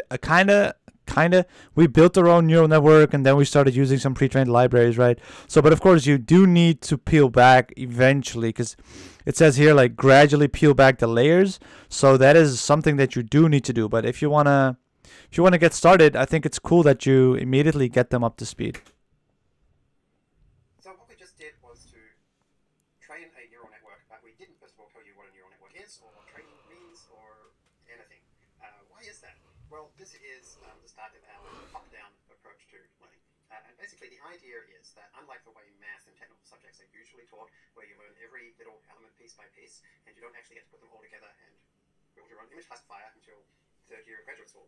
Our approach is to say from the start, hey, let's show you how to train an image classifier, and then you can start doing stuff, and then gradually we dig deeper and deeper and deeper. So it's like an onion, but we start at the top. Throughout the course, you're going to see like new problems that we want to solve. So, for example, in the next lesson, we'll look at, well, what if we're not looking at normal kinds of photos, but we're looking at satellite images? And we'll see why it is that this approach that we're learning today doesn't quite work as well, and what things do we have to change. And so we'll learn enough about the theory to understand why that happens, and then we'll learn about the libraries and how we can change things with the libraries to make that work better. And so during the course, we're gradually going to learn to solve more and more problems. As we do so, we'll need to learn more and more parts of the library, more and more bits of the theory, until by the end, we're actually going to learn how to create a world-class neural net architecture from scratch. And From scratch. So we actually build everything ourselves. Wow. So that's the general approach. Yes, Rachel. And we sometimes also call this the whole game, which is inspired by Harvard professor David Perkins. Yeah, and so the idea with the whole game is like this is more like how you would learn baseball or music. With baseball, you would get taken to a ball game, you would learn what baseball is, you would start playing it, and it would only be years later that you might learn about the physics of how a curveball works, for example. Or with music, we put an instrument in your hand and you start banging the drum or hitting the xylophone, and it's not until years later that you learn about the circle of fifths and understand how to construct cadence, for example. So this is kind of the approach we're using. It's very inspired by David Perkins and other writers of education. So what that does mean is to take advantage of this as we peel back the layers. We want you to keep like looking under the hood yourself as well, like experiment a lot, because this is a very code-driven approach. So here's basically what happens, right? We start out looking today at convolutional neural networks. 1, 2, 3, 4, 5, 6, 7, 8. And then to look at language data, and then to look at recommendation system data. And then we kind of then take all of those steps and we go backwards through them in reverse order. So now, by the end of that 4th piece, you will know, by the end of lesson 4, how to create a world-class image classifier, a world-class structured data analysis program, a world-class language classifier, world-class recommendation system, and then we're going to go back over all of them again and learn in depth about like, well, what exactly did it do and how did it work and how do we change things around and use it in different situations for the recommendation systems, structured data, images, and then finally back to language. So that's how it's going to work. So what that kind of means is that most students find that they tend to watch the videos 2 or 3 times. 2 or 3 times? Shit. Lesson 1 2 or 3 times, then lesson 2 2 or 3 times, then lesson 3 3 times. But like they do the whole thing end to end, lessons 1 through 7, and then go back and start lesson 1 again. That's an approach which a lot of people find when they go back and understand all the details, that can work pretty well. So I would say, aim to get through the end of lesson 7, as quickly as you can, rather than aiming to fully understand every detail from the start. So basically the plan is that in today's lesson you learn in as few lines of code as possible, with as few details as possible, how do you actually build an image classifier with deep learning to do this. To in this case say, hey, here are some pictures of dogs as opposed to pictures of cats. Then we're going to learn how to look at different kinds of images, and particularly we're going to look at images from satellites. And we're going to say for a satellite image, what kinds of things might you be seeing? Okay, that's pretty cool. Multiple things that we're looking at, so a multi-label classification problem. From there, we'll move to something which is perhaps the most widely applicable for most people, which is looking at what we call structured data. Structured data. Data that kind of I'm being called. 1 second. spreadsheets. So we're going to specifically look at this data set of predicting sales, the number of things that are sold.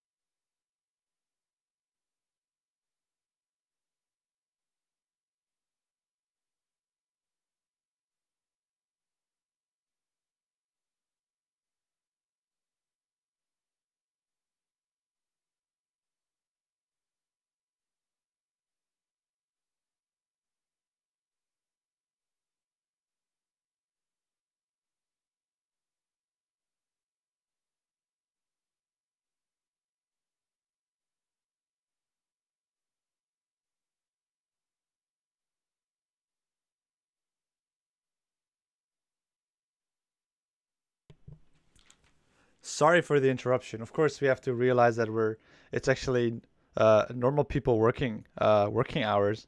So that was I got called by some company to set up a talk about something. It was nice, data science stuff. So sorry, I had to take that. All right. So where were we? Wait, I got totally distracted now. So we are. Oh yeah, I pulled my Google Chrome to the other screen because I was maybe. Here we are.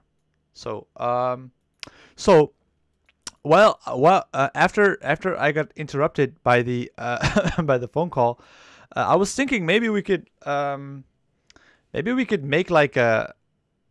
maybe we could turn this deep AI course, take it and turn it into something that is free. Well, free in the sense of that maybe we can make a collab notebook, and then polish it that much that we can share it with other people. Of course, nothing like it's all their code, right? But we can still maybe, excuse me, maybe we can make a collab notebook. Maybe that's cool. And so we're going to be doing the sales force. So we were watching the video, and I kind of want to view it on YouTube because then I can make it bigger. Exercise. After that, we're going to look at language, and we're going to figure out what this person thinks about the movie Zombiegeddon. And we'll be able to figure out how to create, just like we create image classifiers for any kind of image, we'll learn to create NLP classifiers to classify any kind of language in lots of different ways. That's cool. I actually used NLP classifiers once for my thesis. I used this algorithm to extract topics, and then I looked at which topics were corresponded to more volatility. So we got roughly a third in, like not even more than that. So let's write that down. So check out fast.ai. We definitely did that. We checked out fast.ai. What hazard were present? Actually, the phone was a very relevant one. How will I get started? It's not too important. If I were to finish this, not too important. It is 15:05. So first off, we read 8 pages of Bishop. What did we do? So we made a Paperspace account.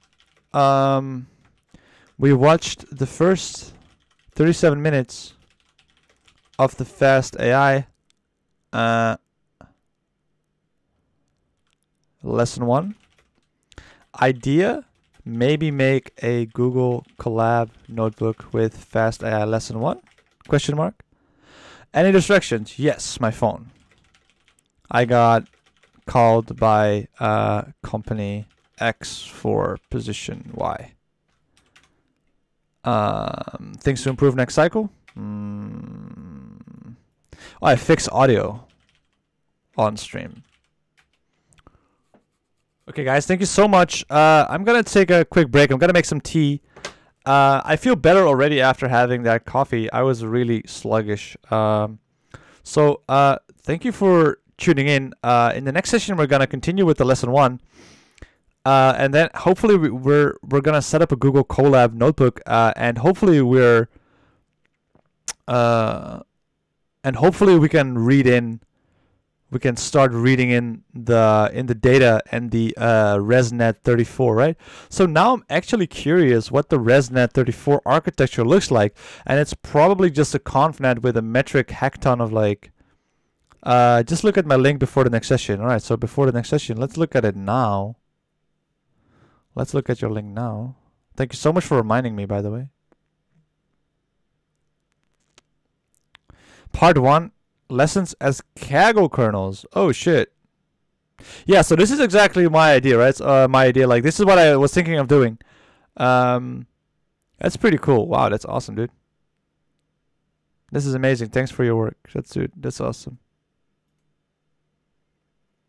Yeah, so it was my idea to like kind of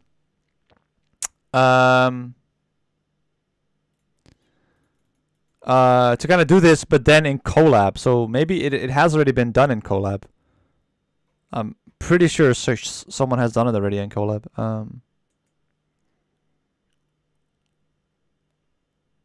Fast AI, huh?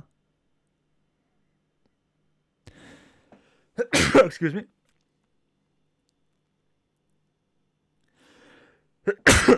Excuse me.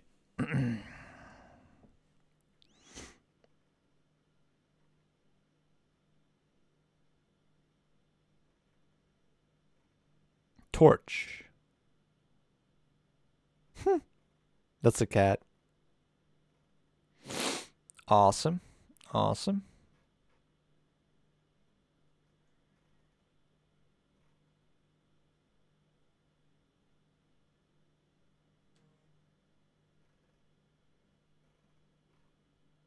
This is data augmentation, I think.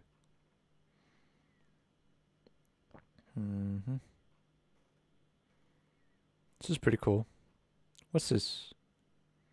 Learning rate. That's...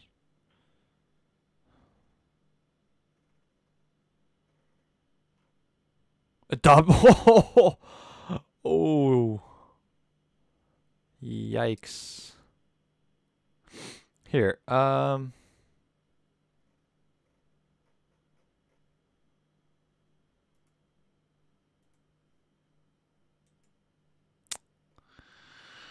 Like ResNet 34, like my problem is that I feel like they sometimes just kind of. Okay, so now I'm curious. What is a PTH file? So what is a PTH file? PTH file.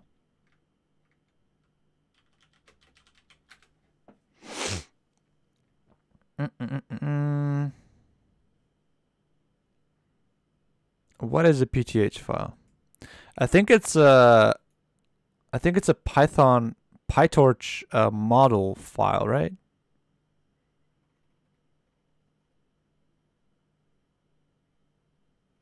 Hmm. 40 server database. What? Okay. Anyway, so I'm gonna have a quick tea break. Thank you guys so much for tuning in. The next session we're gonna hopefully finish. We have 1 hour left. 1 hour times 2 is half an hour. I don't think we'll be able to finish, but we can do the lesson 1 and then try to see how far we get with setting it up as a collab notebook. So thank you so much for joining in today. I'm gonna quickly get a cup of tea, so hopefully you guys are gonna stick with me here. So thank you so much for tuning in. Next session will be fast AI as well. So awesome. All right, I'll see you guys in a jiffy.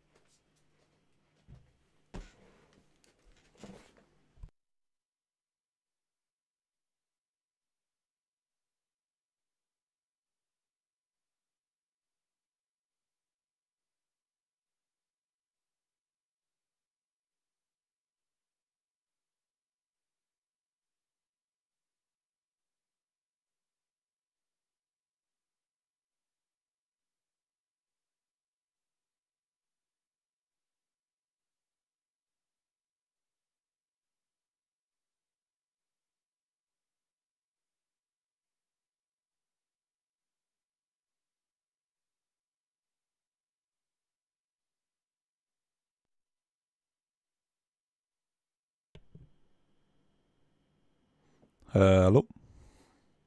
Hey. All right. So let's see. Super work. Watch 10 minutes. I wanna watch 10 minutes. Watch a bit more. How will I get started? Press play. Internet, phone. All right, so let's get rid of all of this because my computer is having a bit of trouble. All right. Then we'll look at something called collaborative filtering, which is used mainly for recommendation systems. Mm-hmm. We're going to be looking at this data set that showed for different people, for different movies, what rating did they give it. Here are some of the movies. And so this is maybe an easier way to think about it, is there are lots of different users and lots of different movies, and then for each one we can look up for each user how much they like that movie. And the goal will be, of course, to predict for user-movie combinations we haven't seen before, are they likely to enjoy that movie or not? And that's the really common approach used for like deciding what stuff to put on your homepage when somebody's visiting, you know, what book might they want to read or what film might they want to see, or so forth. From there, we're going to then dig back into language a bit more, and we're going to look at, actually we're going to look at the writings of Nietzsche, the philosopher, and Nietzsche. create our own Nietzsche philosophy from scratch, character by character. Here, perhaps that every life values a blood of intercourse when it senses there is unscrupulous his very rights and still impulse love is not actually Nietzsche. That's actually like some character by character generated text that we built with this current neural network. And then finally, we're going to loop all the way back to computer vision again. We're going to learn how not just to recognize cats from dogs, but to actually find like where the cat is with this kind of heat map. And we're also going to learn how to write our own architectures from scratch. So it's gonna write their own architecture from scratch. That's pretty cool. I think we did that a bit, right? I remember the super and the conv linear. I think we did something very similar.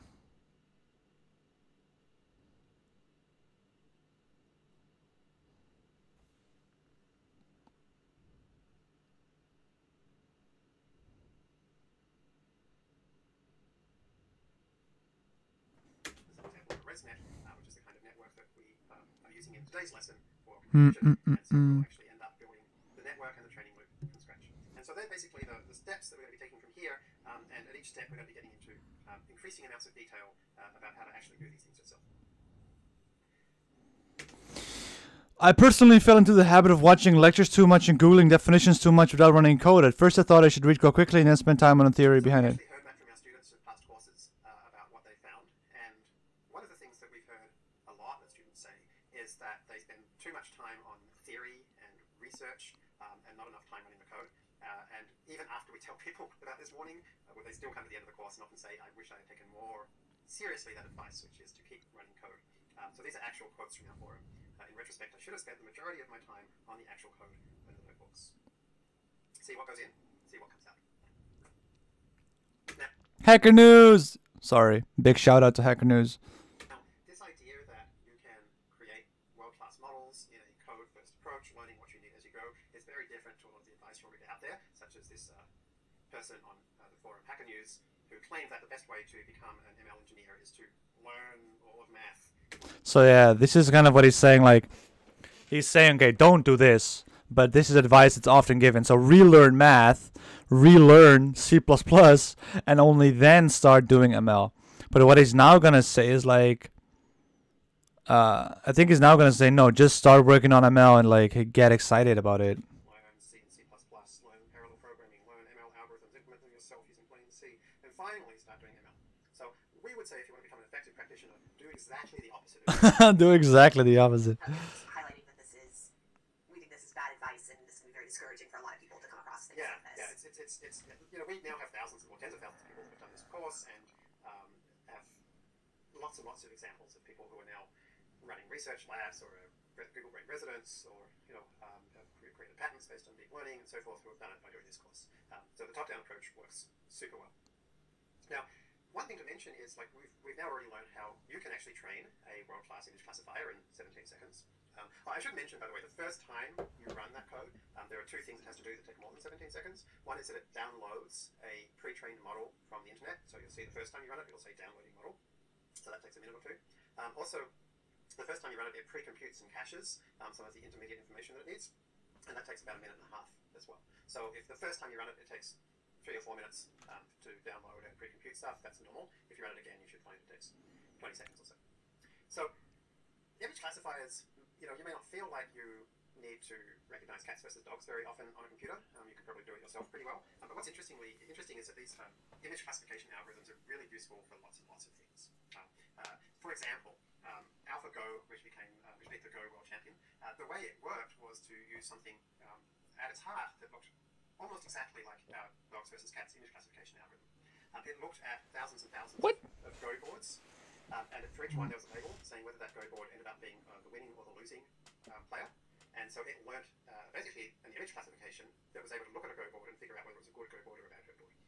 And that's really the key, most important step in playing Go well, is to know which move is better. Another example is one of our earlier students who actually got a couple of patents for this work, looked at anti-fraud. He had lots of examples of his customers' mouse movements because they provided kind of these user tracking software to help avoid fraud. And so he took the mouse paths, basically, of the users on his customers' websites, turned them into pictures of where the mouse moved and how quickly it moved, and then built an image classifier that took those images as input, and as output, it was that a fraudulent transaction or not.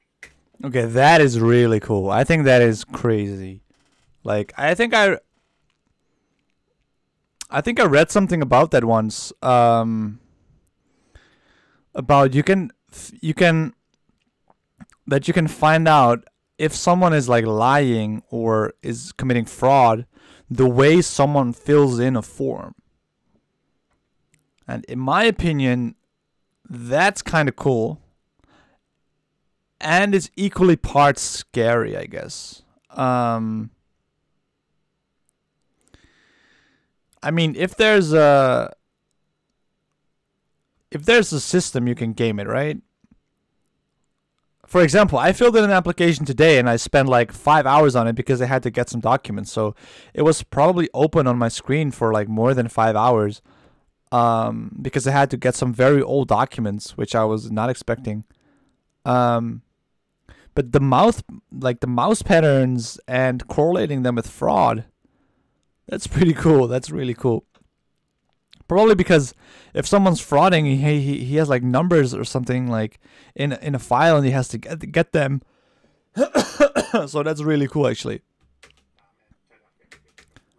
So that's crazy, right? So that's just an untapped data source, like mouse movements, like mouse movements are a data source, and not using them is kind of, yeah, I don't know. I think that's really cool. So image classifiers are much more flexible than you might imagine. So and then in the Go board thing, he's saying like, okay, so a Go board is basically, we can see it as a 19 by 19 image, right?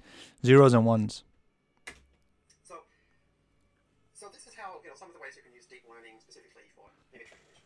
And it's worth understanding that deep learning is not, just a word that means the same thing as machine learning, right? Like, what is it that we're actually doing here? We're doing deep learning. Instead, deep learning is Wait. He's gonna talk about the difference between, everything's data in the end. Very true. So he's gonna talk about the difference between deep learning and machine learning, and I'm gonna be listening very carefully now. So let me put it actually at normal speed, because I think I'm really curious to see what his opinion is about this difference, right? So machine learning was invented by this guy. Okay, so machine learning is invented by this guy on the screen. Samuels, who was pretty amazing. In the late 50s, he got this IBM mainframe to play checkers better than he can. And the way he did it was he invented machine learning. He got the mainframe to play against itself lots of times and figure out which kinds of things led to victories and which kinds of things didn't, and use that to kind of almost write its own program. Okay, so that's just reinforcement learning, right? That's what AlphaGo also did. AlphaGo just played a billion times against itself. And Arthur Samuels actually said in 1962 that he thought that one day the vast majority of computer software would be written using this machine learning approach rather than written by hand, by writing the loops. It's not true yet. So I guess that hasn't happened yet, but it seems to be in the process of happening. I think one of the reasons it didn't happen for a long time is because traditional... Wait, I'm gonna try and set the mic to bidirectional, and let me know if it's better or it's worse.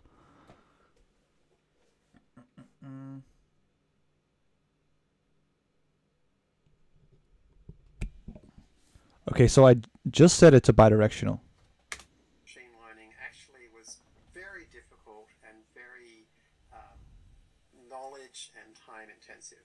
So, for example, here's something called the computational pathologist, or CPath, from a guy called Andy Beck. Andy Beck, back when he was at Stanford, he's now moved on to somewhere on the East Coast, Harvard, I think. And what he did was he took these pathology slides of breast cancer biopsies, right? And he worked with lots of pathologists to come up with ideas about what kinds of patterns or features might be associated with long-term survival. So this is another thing I think that machine learning can have like a real good impact in, is like medical imaging, right? So if like computers are extremely good at pattern recognition, and it would be, and I think there are already algorithms that detect, like, that are able to take like medical imagery and give you a probability of whether there's a tumor, right? And it turns out that computers, surprise, surprise, are very good at pattern recognition. And so I think that Gary Kasparov once said that you want, like, the ultimate combination is not just man or not just machine, but it's a combination of both man and machine, right? So you can make, by using technology, by using these algorithms, you can maybe save a lot more people by having the computer do the main bulk, and then having to come over the maybe cases yourself, right? So I think that deep learning has very important, like actually important applications in medical imagery. Just Mibra asks, "Are you a chess player?" Yeah, I'm a chess player. I used to play chess quite competitively. I was like a regional champion when I was really young. But after that, I stopped, like when I started high school. But yeah, I still play chess online sometimes on Elite Chess. Yeah, I love chess. It's a great game. It's awesome. Versus dying quickly, basically. And so he came up with these ideas, like, or they came up with these ideas, like relationship between epithelial nuclear neighbors, relationship between epithelial and stromal objects, and so forth. And so they came up with all of these ideas for features. These are just a few of the hundreds that they thought of. And then lots of smart computer programmers wrote specialist algorithms to calculate all these different features. And then those features were passed into a logistic regression to predict survival. And it ended up working very well. Chess is my life, man. You have no idea. I'm crazy about. Yeah, chess is really awesome. Yeah, I think a lot of smart people like chess a lot for some reason. Probably because it's perfect information. It's pure skill, right? Actually, it's also kind of psychological. We need to set some game. So you want to beat me on stream, huh? You want to humiliate me? Nah, I'm not that good. I'm very bad at quick games. I'm more like a 10-minute player game. I like the short games. I like the finality of them, but I'm better when I have more time to think, especially in like tactical situations. So I'm not really a slow positional player. I'm more of a high risk, high reward, tactics everywhere kind of player. That the survival predictions were more accurate than pathologists' own survival predictions. This is exactly what it said right here. So the predictions of the algorithms were way better than the pathologists. So I'm wondering if we ever are gonna replace doctors with AI. Because I mean, yeah, of course we will never get rid of doctors because humans are very social animals and they want social interaction. Like this stream, it's also a social interaction, right? But at the same time, like the service that doctors provide, and especially general practitioners, they just go down a list of questions, and then they have to decide like, is this person lying or is he not lying? Yeah. At this tempo, we'll never get through the whole video, of course. Learning can work really well. But the point here is that this was an approach that took lots of domain experts and computer experts many years of work to build this thing, right? So we really want something better. And so specifically, I'm going to show you something which, rather than being a very specific function with all this very domain-specific feature engineering, we're going to try and create an infinitely flexible function, a function that could solve any problem, right? It would solve any problem if only you set the parameters of that function correctly. And so then we need some all-purpose way of setting the parameters of that function. And we would need that to be fast and scalable, right? Now, if we had something that had these three things, then you wouldn't need to do this incredibly time and domain knowledge intensive approach anymore. Instead, we can learn all of those things with this algorithm. So as you might have guessed, the algorithm in question, it's machine learning, is called deep learning. Deep learning. Or if not an algorithm, then maybe we would call it a class of algorithms. Okay, so we're still on the difference between deep and machine learning, and I still don't know the difference. Let's look at each of these three things in turn. So the underlying function that deep learning uses. Ooh, this is a neural network. Ooh, interesting. Let's see. Input layer, bias. We have the linear combination. Wait, let me make this bigger. So this is a neural network, right? So we have the inputs. If my computer decides to cooperate, there we are. So we have the inputs, then we have the sum. So we take the linear combination. We have the biases, we have the activation function, and we have the same thing all over again. We forward propagate, we back we feed forward, predict, then we back propagate. That's it. Called the neural network. Now the neural network, Our favorite algorithm, the neural network. we're going to learn all about it and implement it ourselves from scratch We already did that. later on in the course.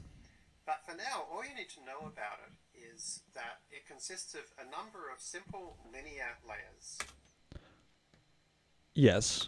interspersed with a number of simple nonlinear layers. Nonlinear activation functions, he means. And when you intersperse these layers in this way, you Just Mibra says deep is more like training, machine learning is more like prediction. Interesting. Interesting. Maybe we'll figure it out after he's done talking. get something called the universal approximation theorem. Universal approximation theorem, Cybenko 1989 and Ito 1992, I think. So those were all the papers that Bishop also talked about, right? So we read 10 pages this morning, and it oh wait, maybe I can grab it actually. So the universal approximation theorem, we talked about that here, right? Exactly here. So no, wait, not here.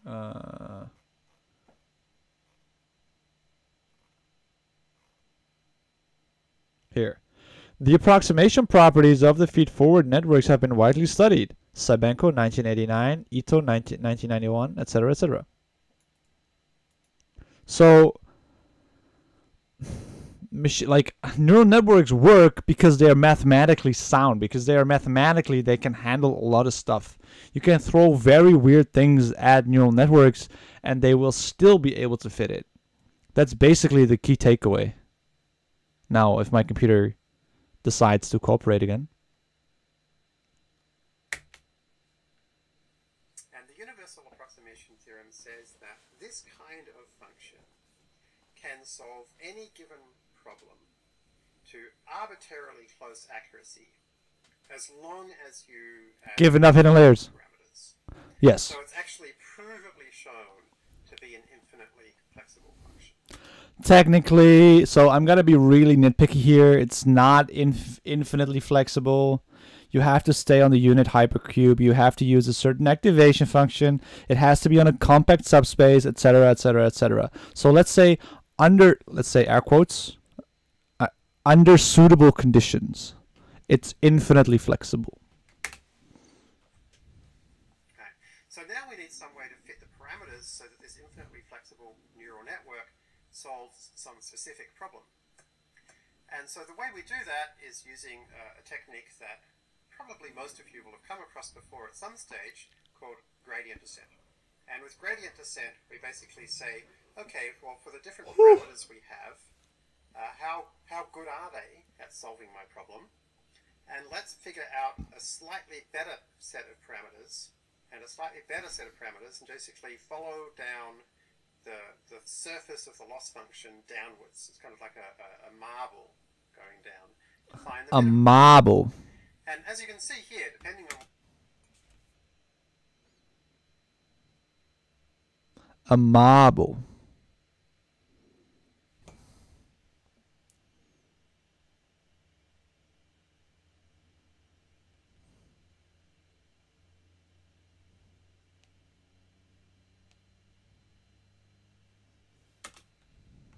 where you start, you end up in different places.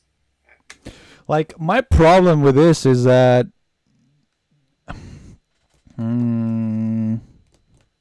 this is just functional optimization, right? You have a certain function and you want to optimize it, and because it's a nonlinear function, because the function is non-convex, you have to resort to like a numerical iterative solution. Otherwise, you would have just yeah. I'm wondering if there's any way to take the loss function of a neural network and kind of smooth it out. Like, would it be possible to smooth that out? Because this kind of looks really hilly, right? This looks really hilly. These things are called local minima.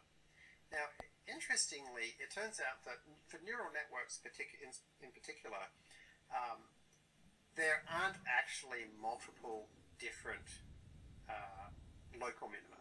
Well, you know what? You know what would be cool if you could visualize the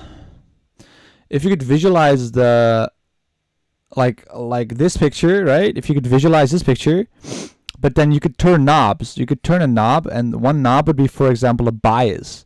And then when you turn the knob, you see the loss function, and you see it like. I think that would be cool. And then you could maybe drop a marble and see where it ends up. Wait, I'm gonna write that down somewhere. So we have a loss function, and then you have a knob which says bias, and then you turn that. Yeah, that's cool. There's basically just one, right? Or to think of it another way, there are different parts of the space which are all equally good. So gradient descent, therefore, turns out to be actually an excellent way to solve this problem of fitting parameters to neural networks. Okay, big maybe or big but. Always be very skeptical about everything you hear, right? So gradient descent is a good tool, but you have to realize that you might end up in the wrong gradient. There might not even exist a maximum or a minimum to that function. So you might end up in a local minimum or a local optimum. You might not end up in the unique one, etc., etc., etc. So like we're gonna use gradient descent as an all-purpose parameter tuning method, but we need to realize that it's not the be-all end, right? So maybe we can get to a solution without gradient descent and just use your standard optimization techniques. The problem is, though, that we need to do it in a reasonable amount of time. And it's really only thanks to GPUs that that's become possible. Huh.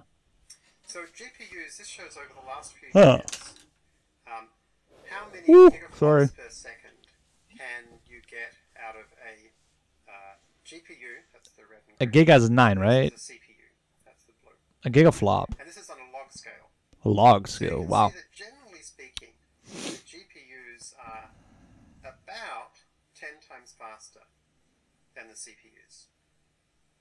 Crazy. And what's really interesting is that nowadays, not only is the Titan X about 10 times faster than the E52699 CPU, It's also cheaper. the Titan X, well, actually, better one to look at would be the GTX 1080 Ti GPU costs about $700. 700. Whereas the CPU, which is 10 times slower, costs over $4,000. Wow. All right. So when people always say like, sometimes you read in papers that like the increase and availability of computing power has enabled us to do blah blah blah.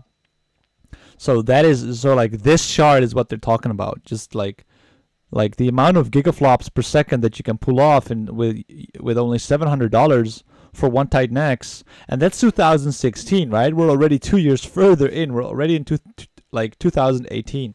So that's pretty awesome. But then again, we have to make sure that we don't do any useless calculations, right? So, like the fact that our brains use way less energy than all the GPUs. So we might have to rethink the architecture a bit. So GPUs turn out to be able to solve these neural network parameter fitting problems incredibly quickly and also incredibly cheaply. So they've been absolutely key in bringing these three pieces together. Then there's one more piece. Fast and scalable. That these neural networks, you can intersperse multiple sets of linear and then non-linear layers. In the particular example that's drawn here, there's actually only one, what we call hidden layer, one layer in the middle. One hidden layer. Something that we learned in the last few years is that these kinds of neural networks, although they do support the universal approximation theorem, they can solve any given problem arbitrarily closely, they require an exponentially increasing number of parameters to do so. So they don't actually solve the fast and scalable for even reasonable sized problems. But we've since discovered that if you add multiple hidden layers, then you get superlinear scaling. So you can add a few more hidden layers to get multiplicatively more accuracy to multiplicatively more complex problems. And that Just add more layers is the answer. is where it becomes called deep learning. Okay, so deep learning, just add more layers. So deep learning means a neural network with multiple hidden layers. That's it. Deep learning is a neural network with multiple hidden layers. That's it. Nothing more. So when you put all this together, it's actually really amazing what happens. Google started investing in deep learning in 2012. They actually hired Jeffrey Hinton, who's kind of the father of deep learning. They hired Hinton. Wow. And his top student, Alex Krzyzewski, and they started trying to build a team. That team became known as Google Brain. And because things with these three properties are so incredibly powerful and so incredibly... It's actually really cool that, like, I don't want to say machine learning is a new field, but it's still quite new, right? There are still a lot of things that can be discovered. I think that we GANs were GANs were thought of only like 2012, right? 2014 even. So that's only 4 years ago. Um, that's actually really cool that GANs are still that recent, right? So there is still a lot of stuff that we can find out, like optimization techniques, like maybe even like completely different um, architectures and stuff.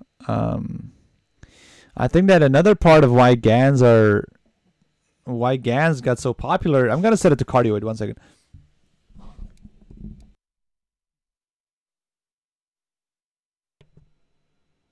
I think that another reason why GANs became so popular is that they can be easily extended using other models, right?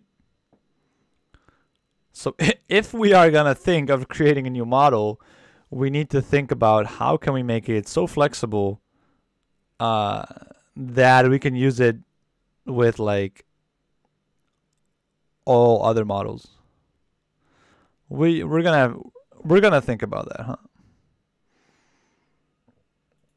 Flexible, you can actually see over time how many projects at Google use deep learning. My graph here only goes up to a bit over a year ago, but I know it's been continuing to grow exponentially since then as well. That's crazy. And so what you see now is around Google that deep learning is used in like every part of the business. And so it's really interesting to see how. And note that it doesn't say Google search. There, robotics research, photos, understanding, maps, image understanding, Gmail, drug discovery, apps, Android translation, YouTube. Doesn't say Google search. We have to realize that Google does things at a scale that nobody else does, right?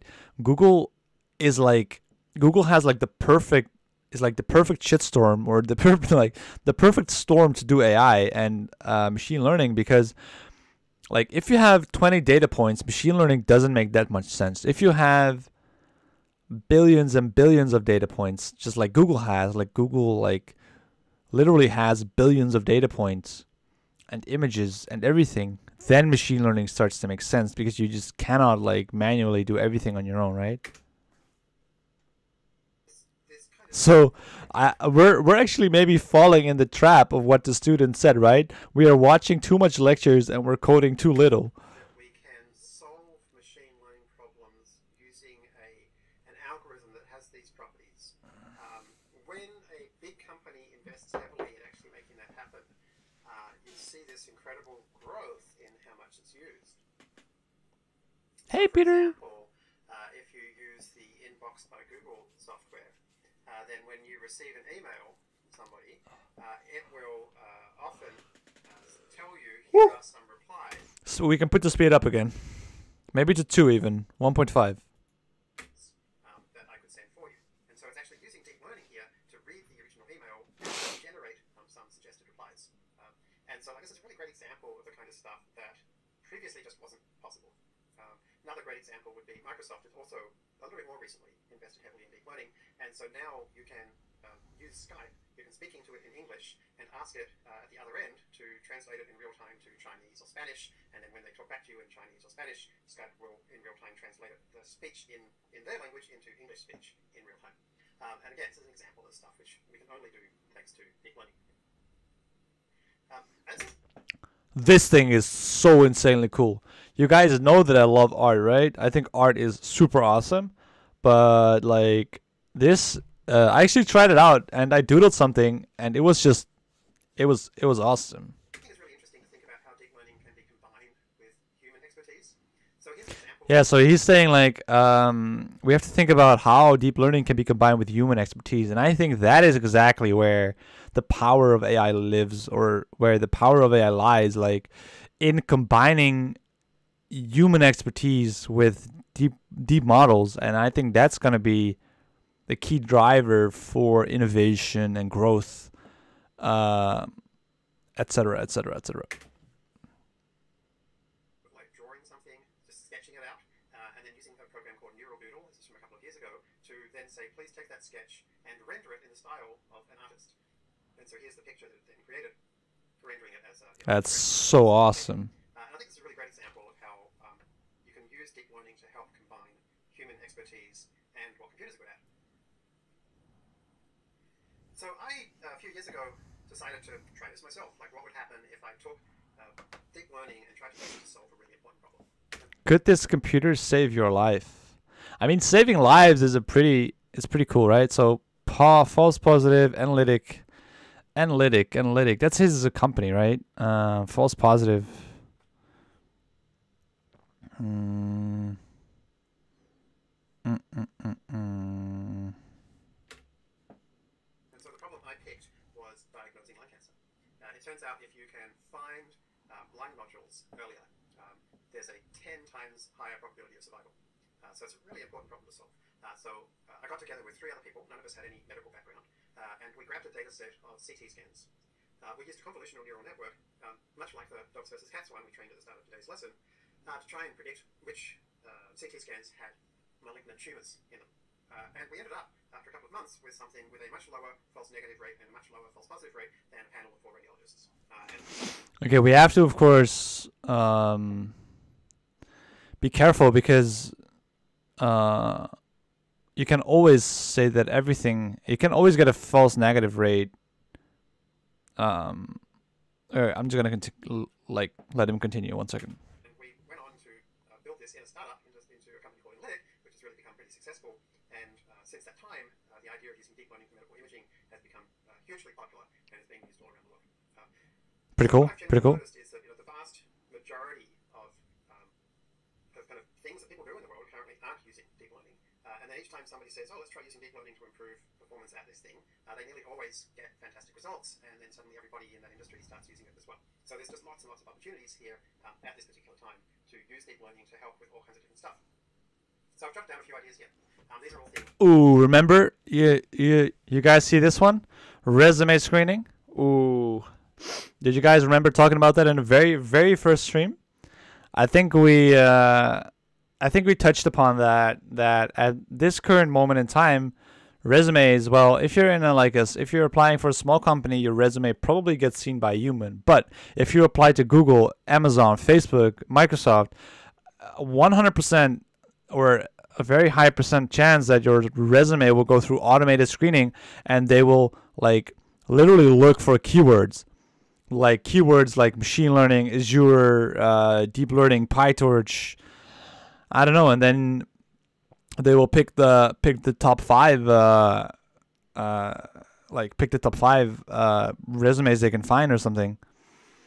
But then again, this might lead to like a self-reinforcing loop, right? Say that students that come from, I don't know, Yale get into Google, get into, I don't know, like Microsoft, so their resumes become successful, right? And then if they become successful, then the algorithm gets updated, and resumes coming from Yale get picked more often, leading to this kind of self-fulfilling prophecy, right?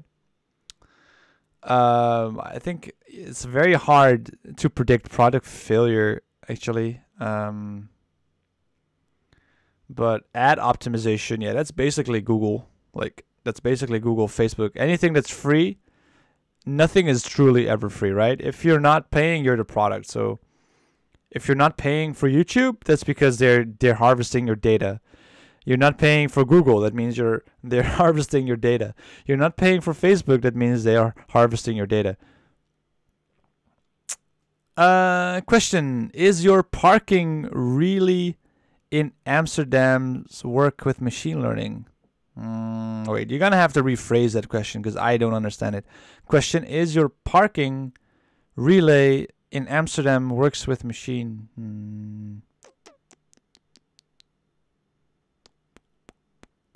You mean the traffic lights? If the traffic lights use machine learning? I don't think so. I think the traffic lights just have a timer that is set off if people get on the plate. I don't think public transport is using machine learning either. I don't think there's that much machine learning going on yet. Maybe actually public transport, maybe the trains are using machine learning, because I know some guys that work there at the train company, and they're doing pretty smart stuff. Which I know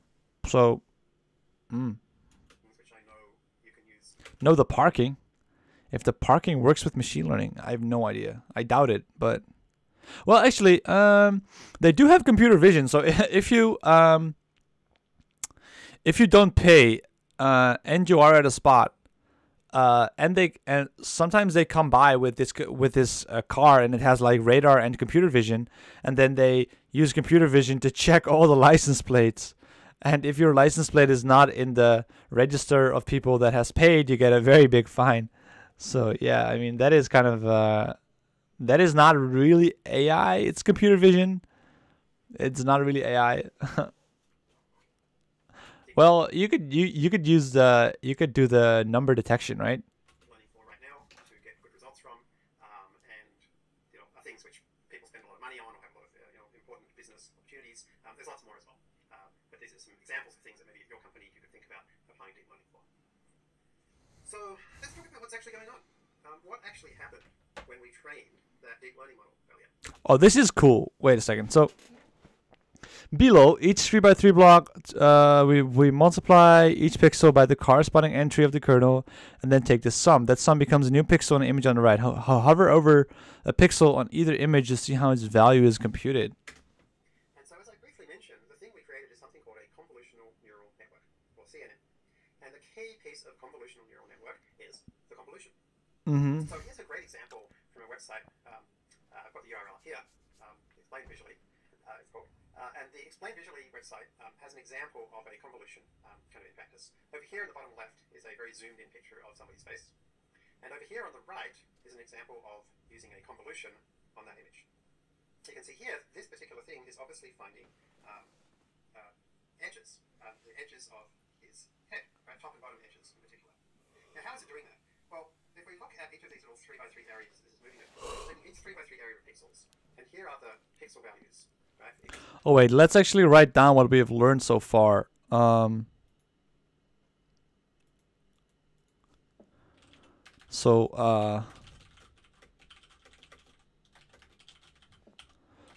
as you go. Don't spend too much time reading theory. Don't forget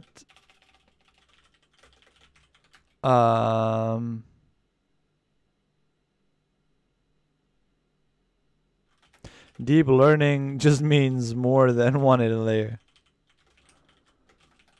That's a kind of a half joke. It's like not a real joke. It's kind of a half joke.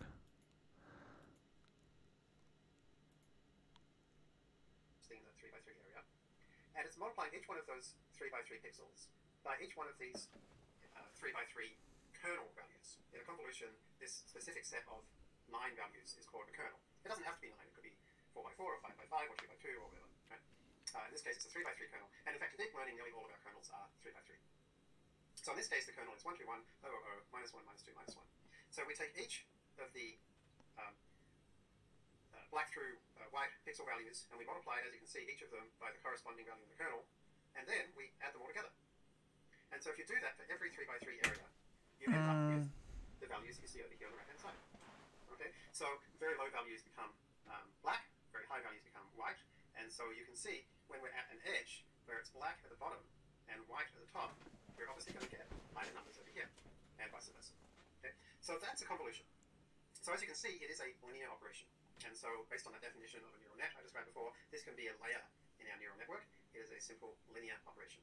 And we're going to look much more at convolutions later, including building a little spreadsheet that implements them ourselves. So the next thing we're going to do is we're going to add a nonlinear layer.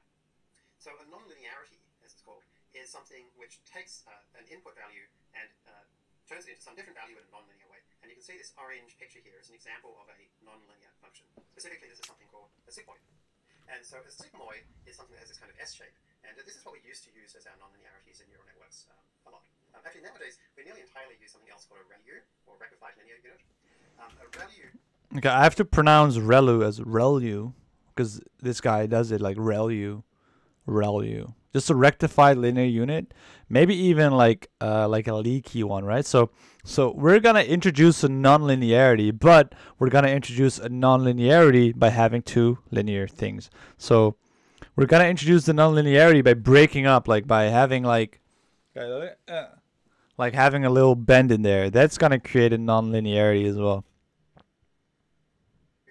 Is simply take any negative numbers and replace them with 0 and leave any positive numbers as they are. So in other words, in code, that would be y equals max x comma 0. So max x comma 0 simply says replace the negatives with 0. Regardless of whether you use a sigmoid or a ReLU or something else, the key point about taking this combination of a linear layer followed by a element-wise nonlinear function is that it allows us to create arbitrarily complex shapes, as you see in the bottom right. And the reason why is that, and this is all from Michael Nielsen's Neural Networks and DeepLearning.com, really fantastic interactive book. As you change the values of your linear functions, it basically allows you to kind of like build these arbitrarily tall or thin blocks and then combine those blocks together. And this is actually the essence of the universal approximation theorem. This idea that when you have a linear layer feeding into a nonlinearity, you can actually create these arbitrarily complex shapes. So I really feel like this idea is deeper, and so much more fundamental than I currently understand it. I personally really want to do the universal approximation theorem, one of the papers. But I guess this is the key, like being able to build those arbitrary towers, so to speak, being able to single out a single value using a certain set of weights and biases. And I think that is like, I don't think like this guy says that, Jeremy Howard says that that's the key to the universal approximation theorem. So that's interesting. Sorry for rambling so much. I know I love to ramble. Why neural networks can solve any computable problem. So then we need a way, as we described, to actually set the parameters. So it's all very well knowing that we can move the parameters around manually to try to create different shapes. But we have some specific shape we want. How do we get to that shape? And so as we discussed earlier, the basic idea is to use something called gradient descent. This is an extract from a notebook, actually, one of the fast.ai lessons. And it shows actually an example of using gradient descent to solve a simple linear regression problem. But I can show you the basic idea. Let's say you had a simple... Okay, guys, remind me, next time we're going to do this at 2 times speed because this is going really slowly, and I'm apologizing for boring everyone to death. But yeah, so this is machine learning as well, right? Sometimes you have to watch some boring lecture. And I think he's going to explain gradient descent now. I'm going to... trying to find the minimum of this quadratic. And so in order to find the minimum, you start out by randomly picking some point. Right? So we say, okay, let's pick here. And so you go out there and you calculate the value of your quadratic at that point. So what you now want to do is try to find a slightly better point. So what you could do is you can move a little bit to the left and a little bit to the right to find out which direction is down. And what you'll find out is that moving a little bit to the left decreases the value of the function. So that looks good, right? And so in other words, we're calculating the derivative of the function at that point. Right? So that tells you which way is down. It's the gradient. And so now that we know that going to the left is down, we can take a small step in that direction to create a new point. And then we can repeat the process and say, okay, which way is down now? We can now take another step, and another step, and another step, another step, another step. Okay. And each time we're getting closer and closer. So the basic approach here is to say, okay, we're at some point, we've got some value x, which is our current guess, right? That time step n. So then our new guess at time step n plus 1 is just equal to our previous guess plus the derivative, right? Times some small number. We want to take a small step. Learning rate. A small number, because if we pick a big number, right, then we say, okay, we know we want to go to the left. Let's jump a big long way to the left. We could go all the way over here. And we actually end up worse, right? And then we do it again. Now we can worse again, right? So if you have too high a step size, you can actually end up with divergence rather than convergence. So this number here, we're going to be talking about it a lot during this course, and we're going to be writing all this stuff out in code from scratch ourselves. But this number here is called the learning rate. Okay, so remember, it's always good to think about what we learned, right? So remember the 3 things that we wanted to, we needed to have the infinitely flexible function. We need the parameter optimization, and we needed to have the fast and scalable. So for the infinitely flexible function, we're going to use deep neural networks. For the parameter optimization, we're going to use gradient descent. And for the infinitely fast and scalable, I don't know what we are going to use. But so gradient descent and the learning rate is something that we will have to fine tune. So fine tuning a model means tuning with like turning the knobs and pieces a bit. and then paying a lot of money for the deep learning servers. You can see here, this is an example of basically starting out with some random line and then using gradient descent to gradually make the line better and better and better. So what happens when you combine these ideas, right? The convolution, the nonlinearity, and gradient descent. Because they're all tiny, small, simple little things. It doesn't sound that exciting. But if you have enough of these kernels, right, with enough layers, something really interesting happens. And we can actually draw them. So here's the... So this is a really interesting paper by Matt Seiler and Rob Fergus. And what they did a few years ago was they figured out how to basically draw a picture of what each layer in the deep learning network learned. And so they showed that layer 1 of the network, here are 9 examples of convolutional filters from layer 1 of a trained network. And they found that some of the filters kind of learned these diagonal lines or simple little grid patterns. Some of them learned these simple gradients. Right? And so for each of these filters... I think two speed is good, but it kind of stutters a bit. I mean, I can listen to it easily, but it stutters a bit. They show 9 examples of little pieces of actual photos which activate that filter quite highly. Right? So you can see layer 1, these are learned using gradient descent. These filters were not programmed, they were learned using gradient descent. Right? So in other words, we were learning these 9 numbers. Wait a second. We're learning the filters. Let me think about that.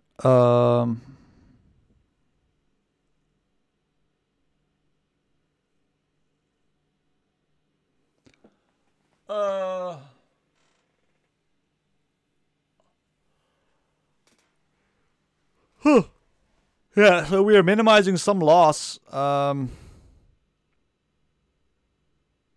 And the kernels are just numbers, right? Because you multiply then the values. You multiply the values times the pixels. So layer 2 then was going to take these as inputs and combine them together. And so layer 2 had, this is like 9 kind of attempts to draw one of the examples of the filters in layer 2. They're pretty hard to draw. But what you can do is say for each filter, what are examples of little bits of images that activated them? And you can see by layer 2, we've got basically something that's being activated nearly entirely by little bits of sunset. Something that's being activated by circular objects, something that's being activated by repeating horizontal lines, something that's being activated by corners. Right? So you can see how we're basically combining layer 1 features together. So if we combine those features together, and again, these are all convolutional... Wait, I remember this. I remember someone touching upon this, that the further you go into the layers, like the further you go into the layers, the more concrete the images become, like the more specific. So probably if you have an infinite amount of layers, imagine having a conv neural network with infinite amount of layers. Do you then think that like the very last layers are just activated with like a single yeah, like will they completely learn one image? That actually might be an interesting experiment where you do like have an architecture where you very strongly overfit using a convolutional neural network. Interesting idea. By the third layer, it's actually learned to recognize the presence of text. Another filter has learned to recognize the presence of petals. Another filter has learned to recognize the presence of human faces. Right? So just 3 layers is enough to get some pretty rich behavior. So by the time we get to layer 5, we've got some... But then it says like it has learned to recognize human faces. But then does it understand that it are human faces, or is it more like we have observed statistical regularities? That can recognize the eyeballs of insects and birds. And something that if you look at the filter in the top left, it's like it's literally like a dog. So this is kind of where we start with something incredibly simple, right? But if we use it at a big enough scale, thanks to the universal approximation theorem and the use of multiple hidden layers in deep learning, we actually get these very, very rich capabilities. So that is what we used when we actually trained our little dog versus cat recognizer. Right? So let's talk more about this dog versus cat recognizer. So we've learned the idea of like we can look at the pictures that come out at the other end to see what the model's classifying well or classifying badly, or which ones it's unsure about. But let's talk about like this key thing I mentioned, which is the learning rate. So I mentioned we have to set this thing, I just called it L before, the learning rate. And you might have noticed there's a couple of numbers, these kind of magic numbers here. The first one is the learning rate. Right? So this number is how much do you want to multiply the gradient by when you're taking each step in your gradient descent. We already talked about why you wouldn't want it to be too high. Right? I saw this interesting thing where they did the learning rate and they like they dropped it down. Like they made this kind of picture.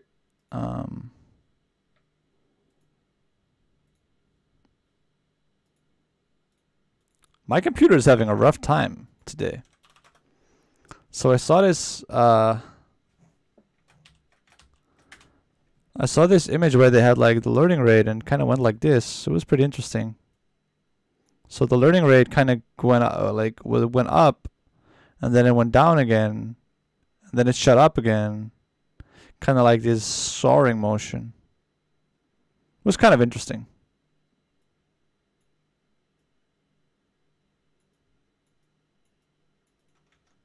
But probably also it's obvious to see why you wouldn't want it to be too low. If you had it too low, you would take like a little step, and you'd be a little bit closer, a little bit step, little step, little step, and it would take lots and lots and lots of steps, and it would take too long. So setting this number well is actually really important. And for the longest time, this was driving deep learning researchers crazy because they didn't really know a good way to set this reliably. So the good news is, last year, a researcher came up with an approach to quite reliably set the learning rate.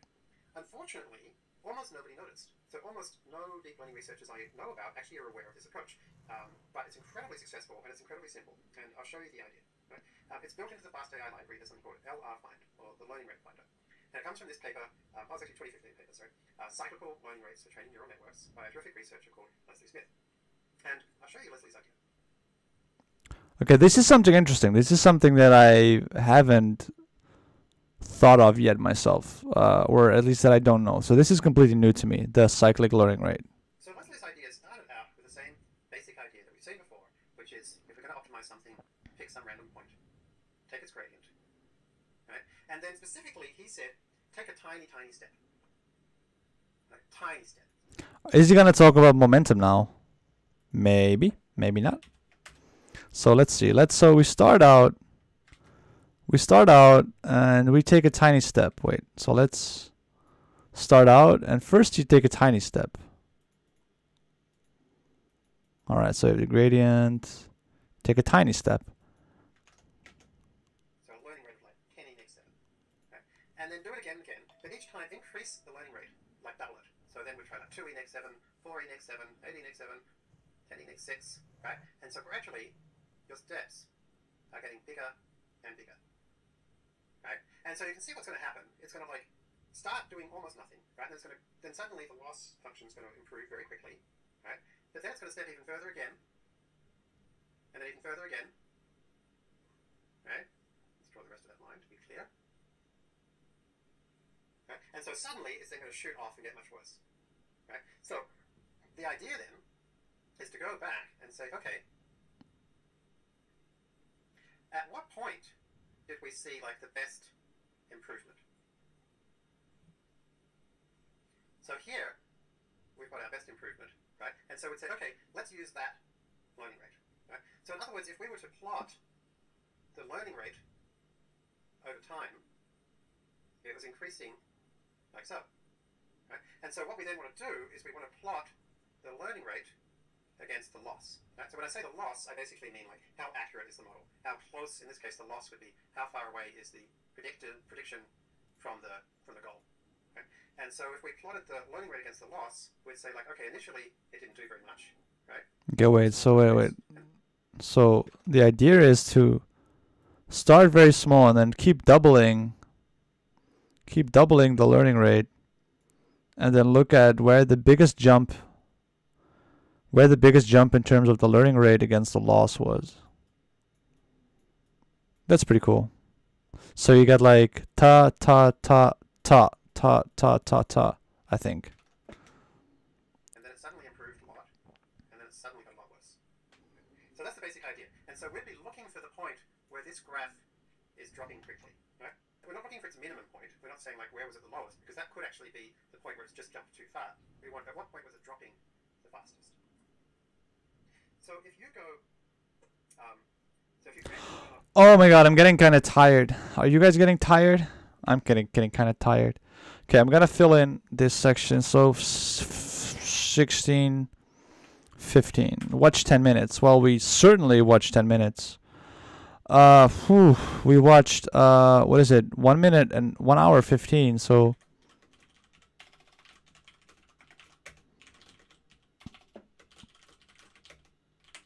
we discussed the difference between deep and machine learning.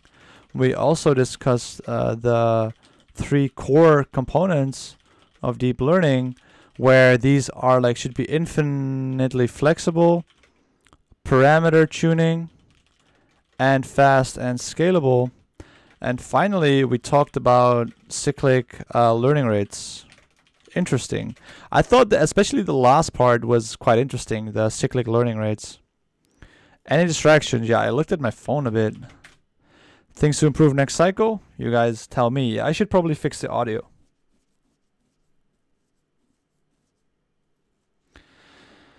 Okay, let's oh man, I want to take a break, but at the same time I want to finish the lecture. So I think I'm just going to finish the lecture. And I hope you guys don't mind. So my idea, or what I want to do, is I want to finish the lecture, and then tomorrow we can get into coding. We can try and get a, like, I think we'll have to spend some time fiddling with the collab notebook. But I think that it might be cool to get the collab notebook working. There was a reason we streamed that one time from my big PC, right? I forgot why. I think because this computer was too slow. Oh yeah, I should buy an Ethernet cable so my internet is faster. Like a Thunderbolt to Ethernet. I'm gonna definitely do that today, if the store is open actually. So let me. I should Google that. Okay, so we have 10 more minutes. So let's watch the 10 more minutes. And see if we can learn anything new.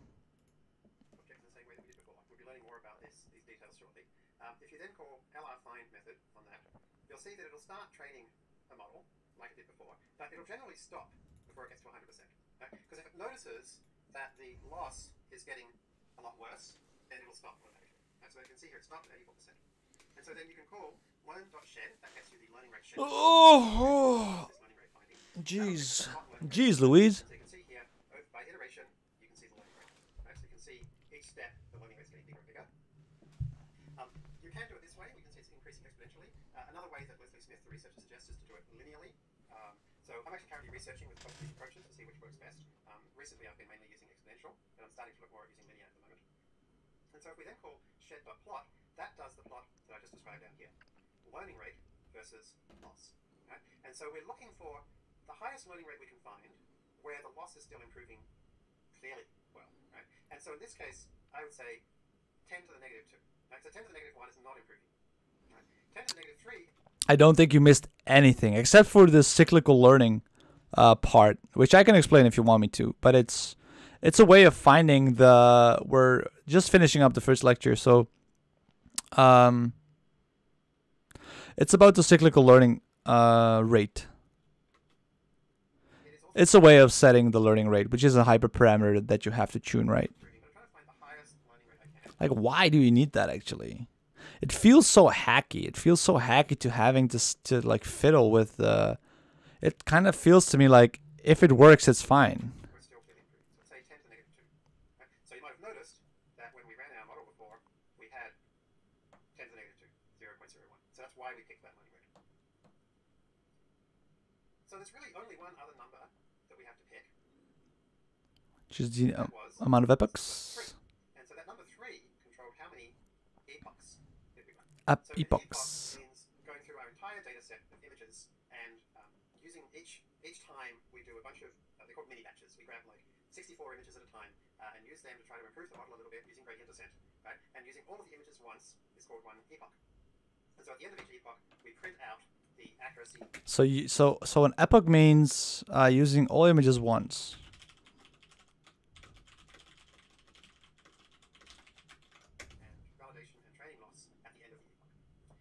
So, the question of how many epochs should we run is kind of the one other question that you need to answer to run these 3 lines of code. As much as possible? And the answer really to me is like as many as you like. Yeah. What you might find happen is if you run it for too long, the accuracy will starts overfitting. And we'll learn about that why later. It's something called overfitting. Right? So you can run it for a while, run lots of epochs, once you see it getting worse, you know how many epochs you can run. The other thing that might happen is if you've got like a really big model or lots and lots of data, maybe it takes so long you don't have time, and so you just run enough epochs that fit into the time you have available. So the number of epochs you run, that's a pretty easy thing to set. So they're the only two numbers you're going to have to set. And so the goal this week will be to make sure that you can run not only these 3 lines of code on the data that I provided, but to run it on the set of images that you either have on your computer or that you get from. Okay, so homework. So we finally have some homework.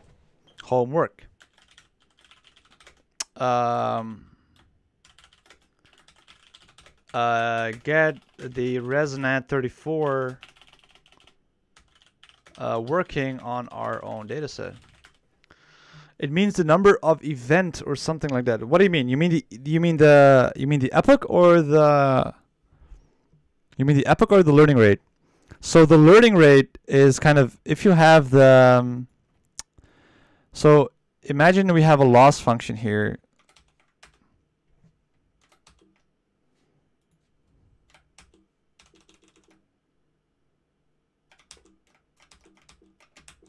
Hello, can I make a new layer, please?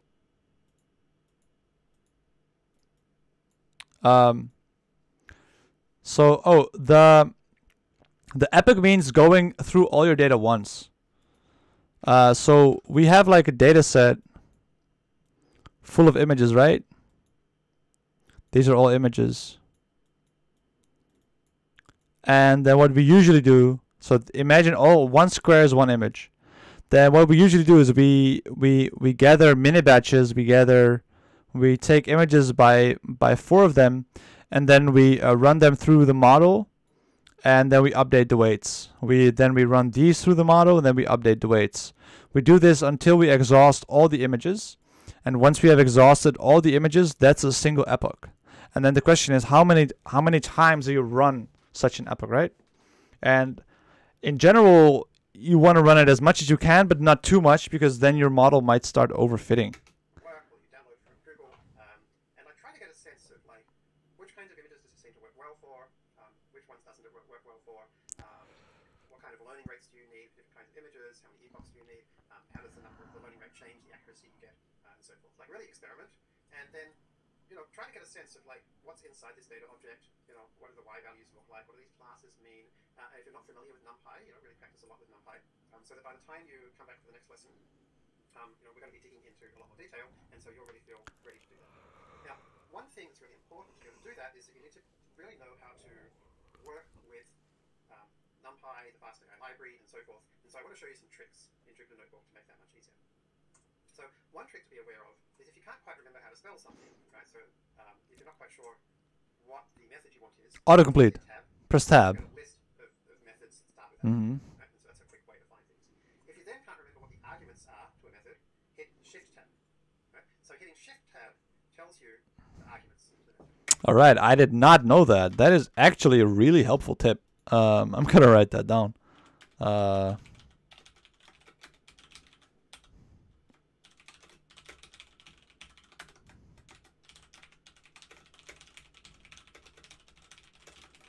I did not know that.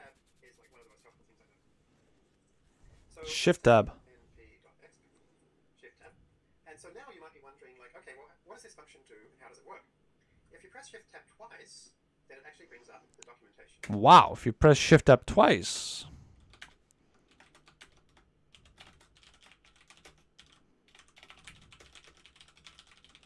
Okay, that is really crazy. I did not know that. That's pretty cool. Wow, that's really cool. Okay. If you press it 3 times, then it actually pops up a whole little separate window. Wow, you can also press it 3 times. Shift tab is super helpful. One way to grab that window straight away is if you just put question mark at the start, then it just brings up that little documentation window. Impressive, impressive. Increasingly during this course, we're going to be looking at the actual source code of fast.ai itself and learning how it's built and why it's built that way. It's really helpful to look at source code in order to understand what you can do and how you can do it. So if you, for example, wanted to look at the source code for learn.predict, you could just put 2 question marks. Okay, so put 2 question marks. So we can press Shift tab thrice for pop out. We can put question mark.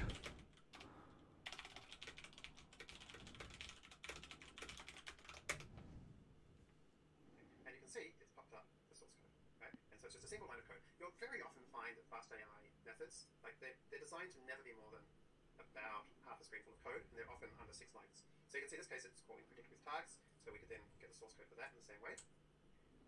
Okay, and then that's calling a function called predict with tags, so we can get the documentation for that in the same way. And then so here we are, and then finally that's what it does. It iterates through a data loader, gets the predictions, and then passes them back, and so forth. Okay, so question mark is how to get source code. Single question mark is how to get documentation. Wow, that's actually really helpful. I'm actually really glad that I that we watched this together for 1.5 hours. The notebook well, and the button that you want to know is H. If you press H, it will bring up the keyboard shortcuts. All right. And so now you can see exactly what Jupyter Notebook can do and how to do it. I personally find all of these functions useful, so I generally tell students to try and learn 4 or 5 different keyboard shortcuts a day. Try them out, see what they do, see how they work, and then you can try practicing in that session.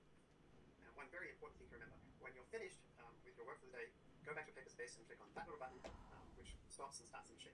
So after it's stopped, you'll see it says connection closed, and you'll see it's off. If you leave it running, you'll be charged for it. Same thing with Cressel. Be sure to go to your Cressel instance and stop it. You can't just turn your computer off or close the browser. You actually have to stop it in Cressel or in Paperspace. Don't forget to do that, or you'll end up being charged until you find it to remember. Okay, so I think that's all the information that you need to get started. Please remember about the forums. Okay? If you get stuck at any point, check them out. But before you do, make sure you read the information on course.fast.ai for each lesson, right? Because that is going to tell you about like things that have changed. Okay, so if there's been some change to which Jupyter Notebook provider we suggest using, or how to set up Paperspace, or anything like that, that'll all be on course.fast.ai. Okay, thanks very much for watching, and look forward to seeing you in the next lesson. Woo! Okay, that's 1 hour, 26 minutes, and 34 seconds. Don't mind my don't mind my recommended videos, such as 3 blue 1 brown is always a good one. Chess is always a good one. Number file is nice. Wow. So yeah. So I'm not gonna add another session, but so let's see. So that was lesson 1 actually, or was it part 2? Is this part 2 of lesson 1? No. Darknet. Carlson, the deep learner. Carlson is a very deep learner. Did you hear that he won the? He defended, right? He defended his champion. His what's it called? It was the World Championships, I think.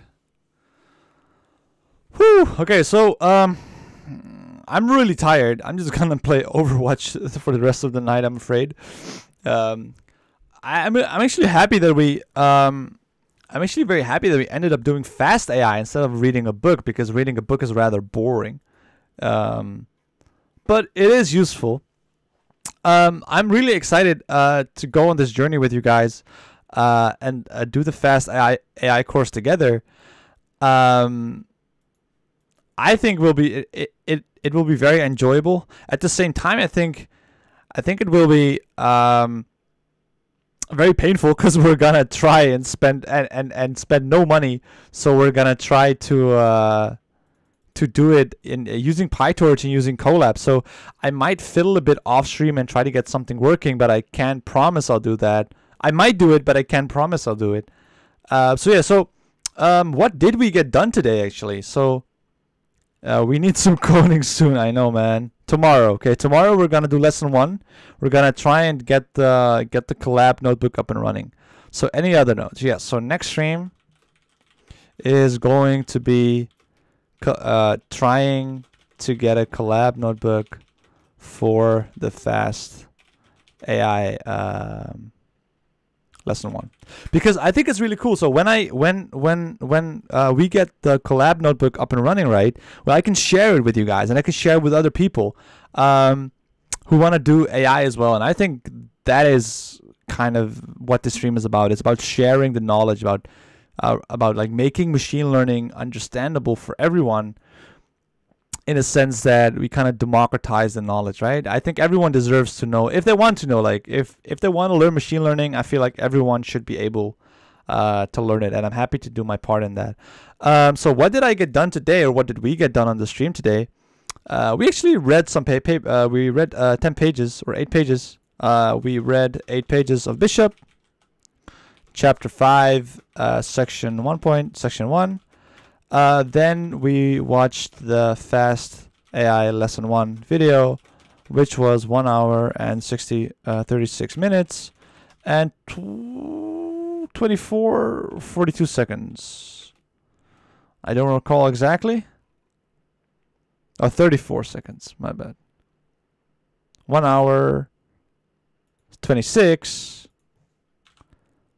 and 34 seconds. Let's see. I'm getting tired. So actually, I'm really happy we did that because we learned some very, very, very important Jupyter notebook shortcuts, such as Shift Tab, once, twice, and thrice, and the question mark command. So those are actually really important. And I kind of feel stupid now that I didn't know them, because I've been using Jupyter notebooks for like forever. But this will step up my game like significantly. How did this compare? Well, I kind of, in all honesty, I started out kind of tired. I didn't sleep too well. So I drank some coffee. And session 2 and 3 were really good. Where did I get bogged down? Well, watching the video, I had bad audio for you guys. Hopefully you didn't mind. What went well? I don't know. I liked streaming again.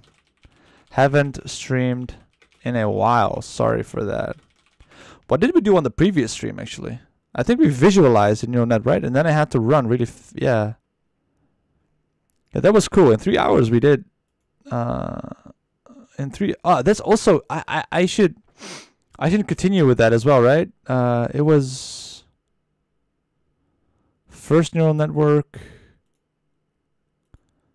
It was Viz NN, right? Where we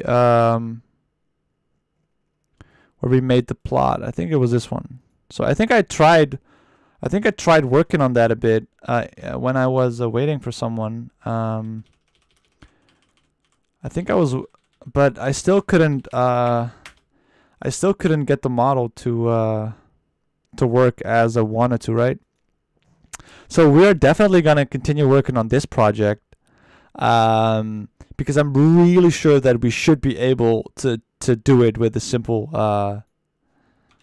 with a neural network.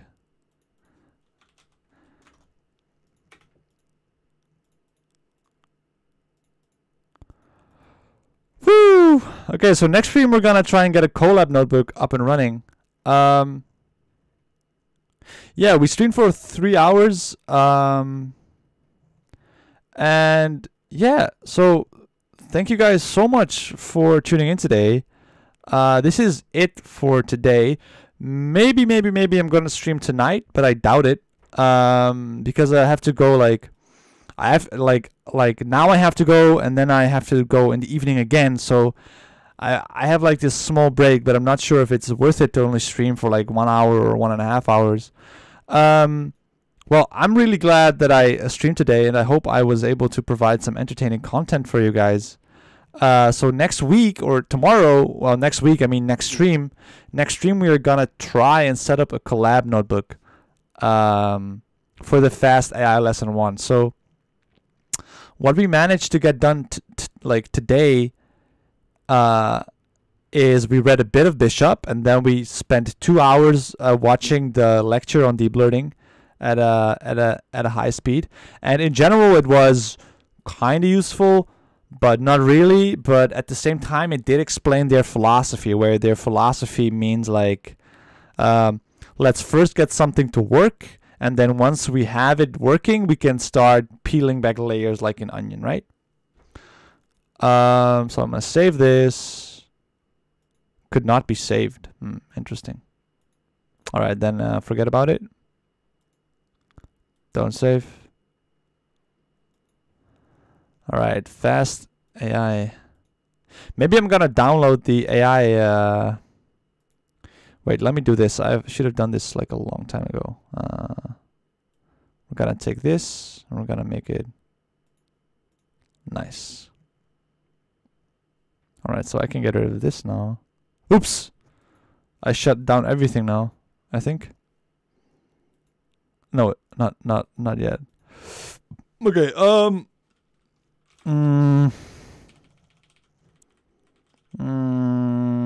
why is the neural network not working?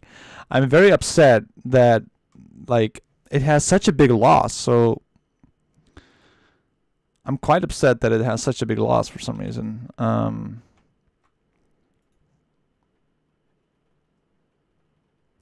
So like we make this, and then we train it with the training data and the labels, but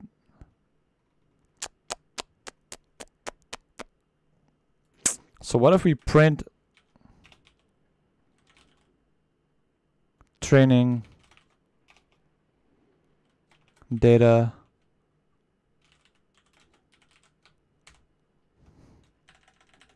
and then we print like, I don't know, first 20 odd observations.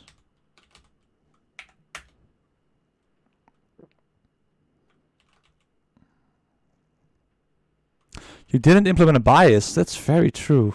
Oh, I didn't implement a bias. Huh. Oh. You are correct, right? We didn't use a bias at all. Do you think that could be the issue? Huh. So, technically, we could just use any...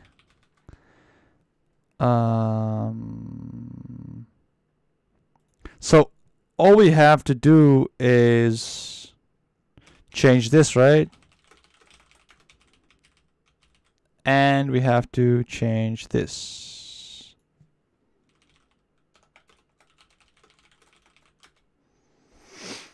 So maybe we can use, maybe we can do that the next session as well, because I really want to visualize that boundary. Okay, so that's gonna be it. Thank you guys so much for tuning in today. I had a great time. Hopefully you guys had a great time. So for those who are tuning in at the very last moment, you came at the wrong moment. But we did the Fast AI lesson 1 today. We watched the lecture together. And next week we are gonna, or next stream we are gonna code up like a collab notebook and see if we can get the ResNet 34 working. Yeah. So again, I want to thank you all so much for having me. I had a great time. I hope you guys had a great time. And hopefully we see each other tomorrow. I don't know what time I will be streaming. Probably somewhere at noon, like 12, or maybe in the morning. Depends on my mood a bit. So yeah, again, thank you guys so much for tuning in today. I had a great time. Wait, yeah, I had a great time. Hopefully you guys had a great time. And I'll see you guys next time. Thank you so much.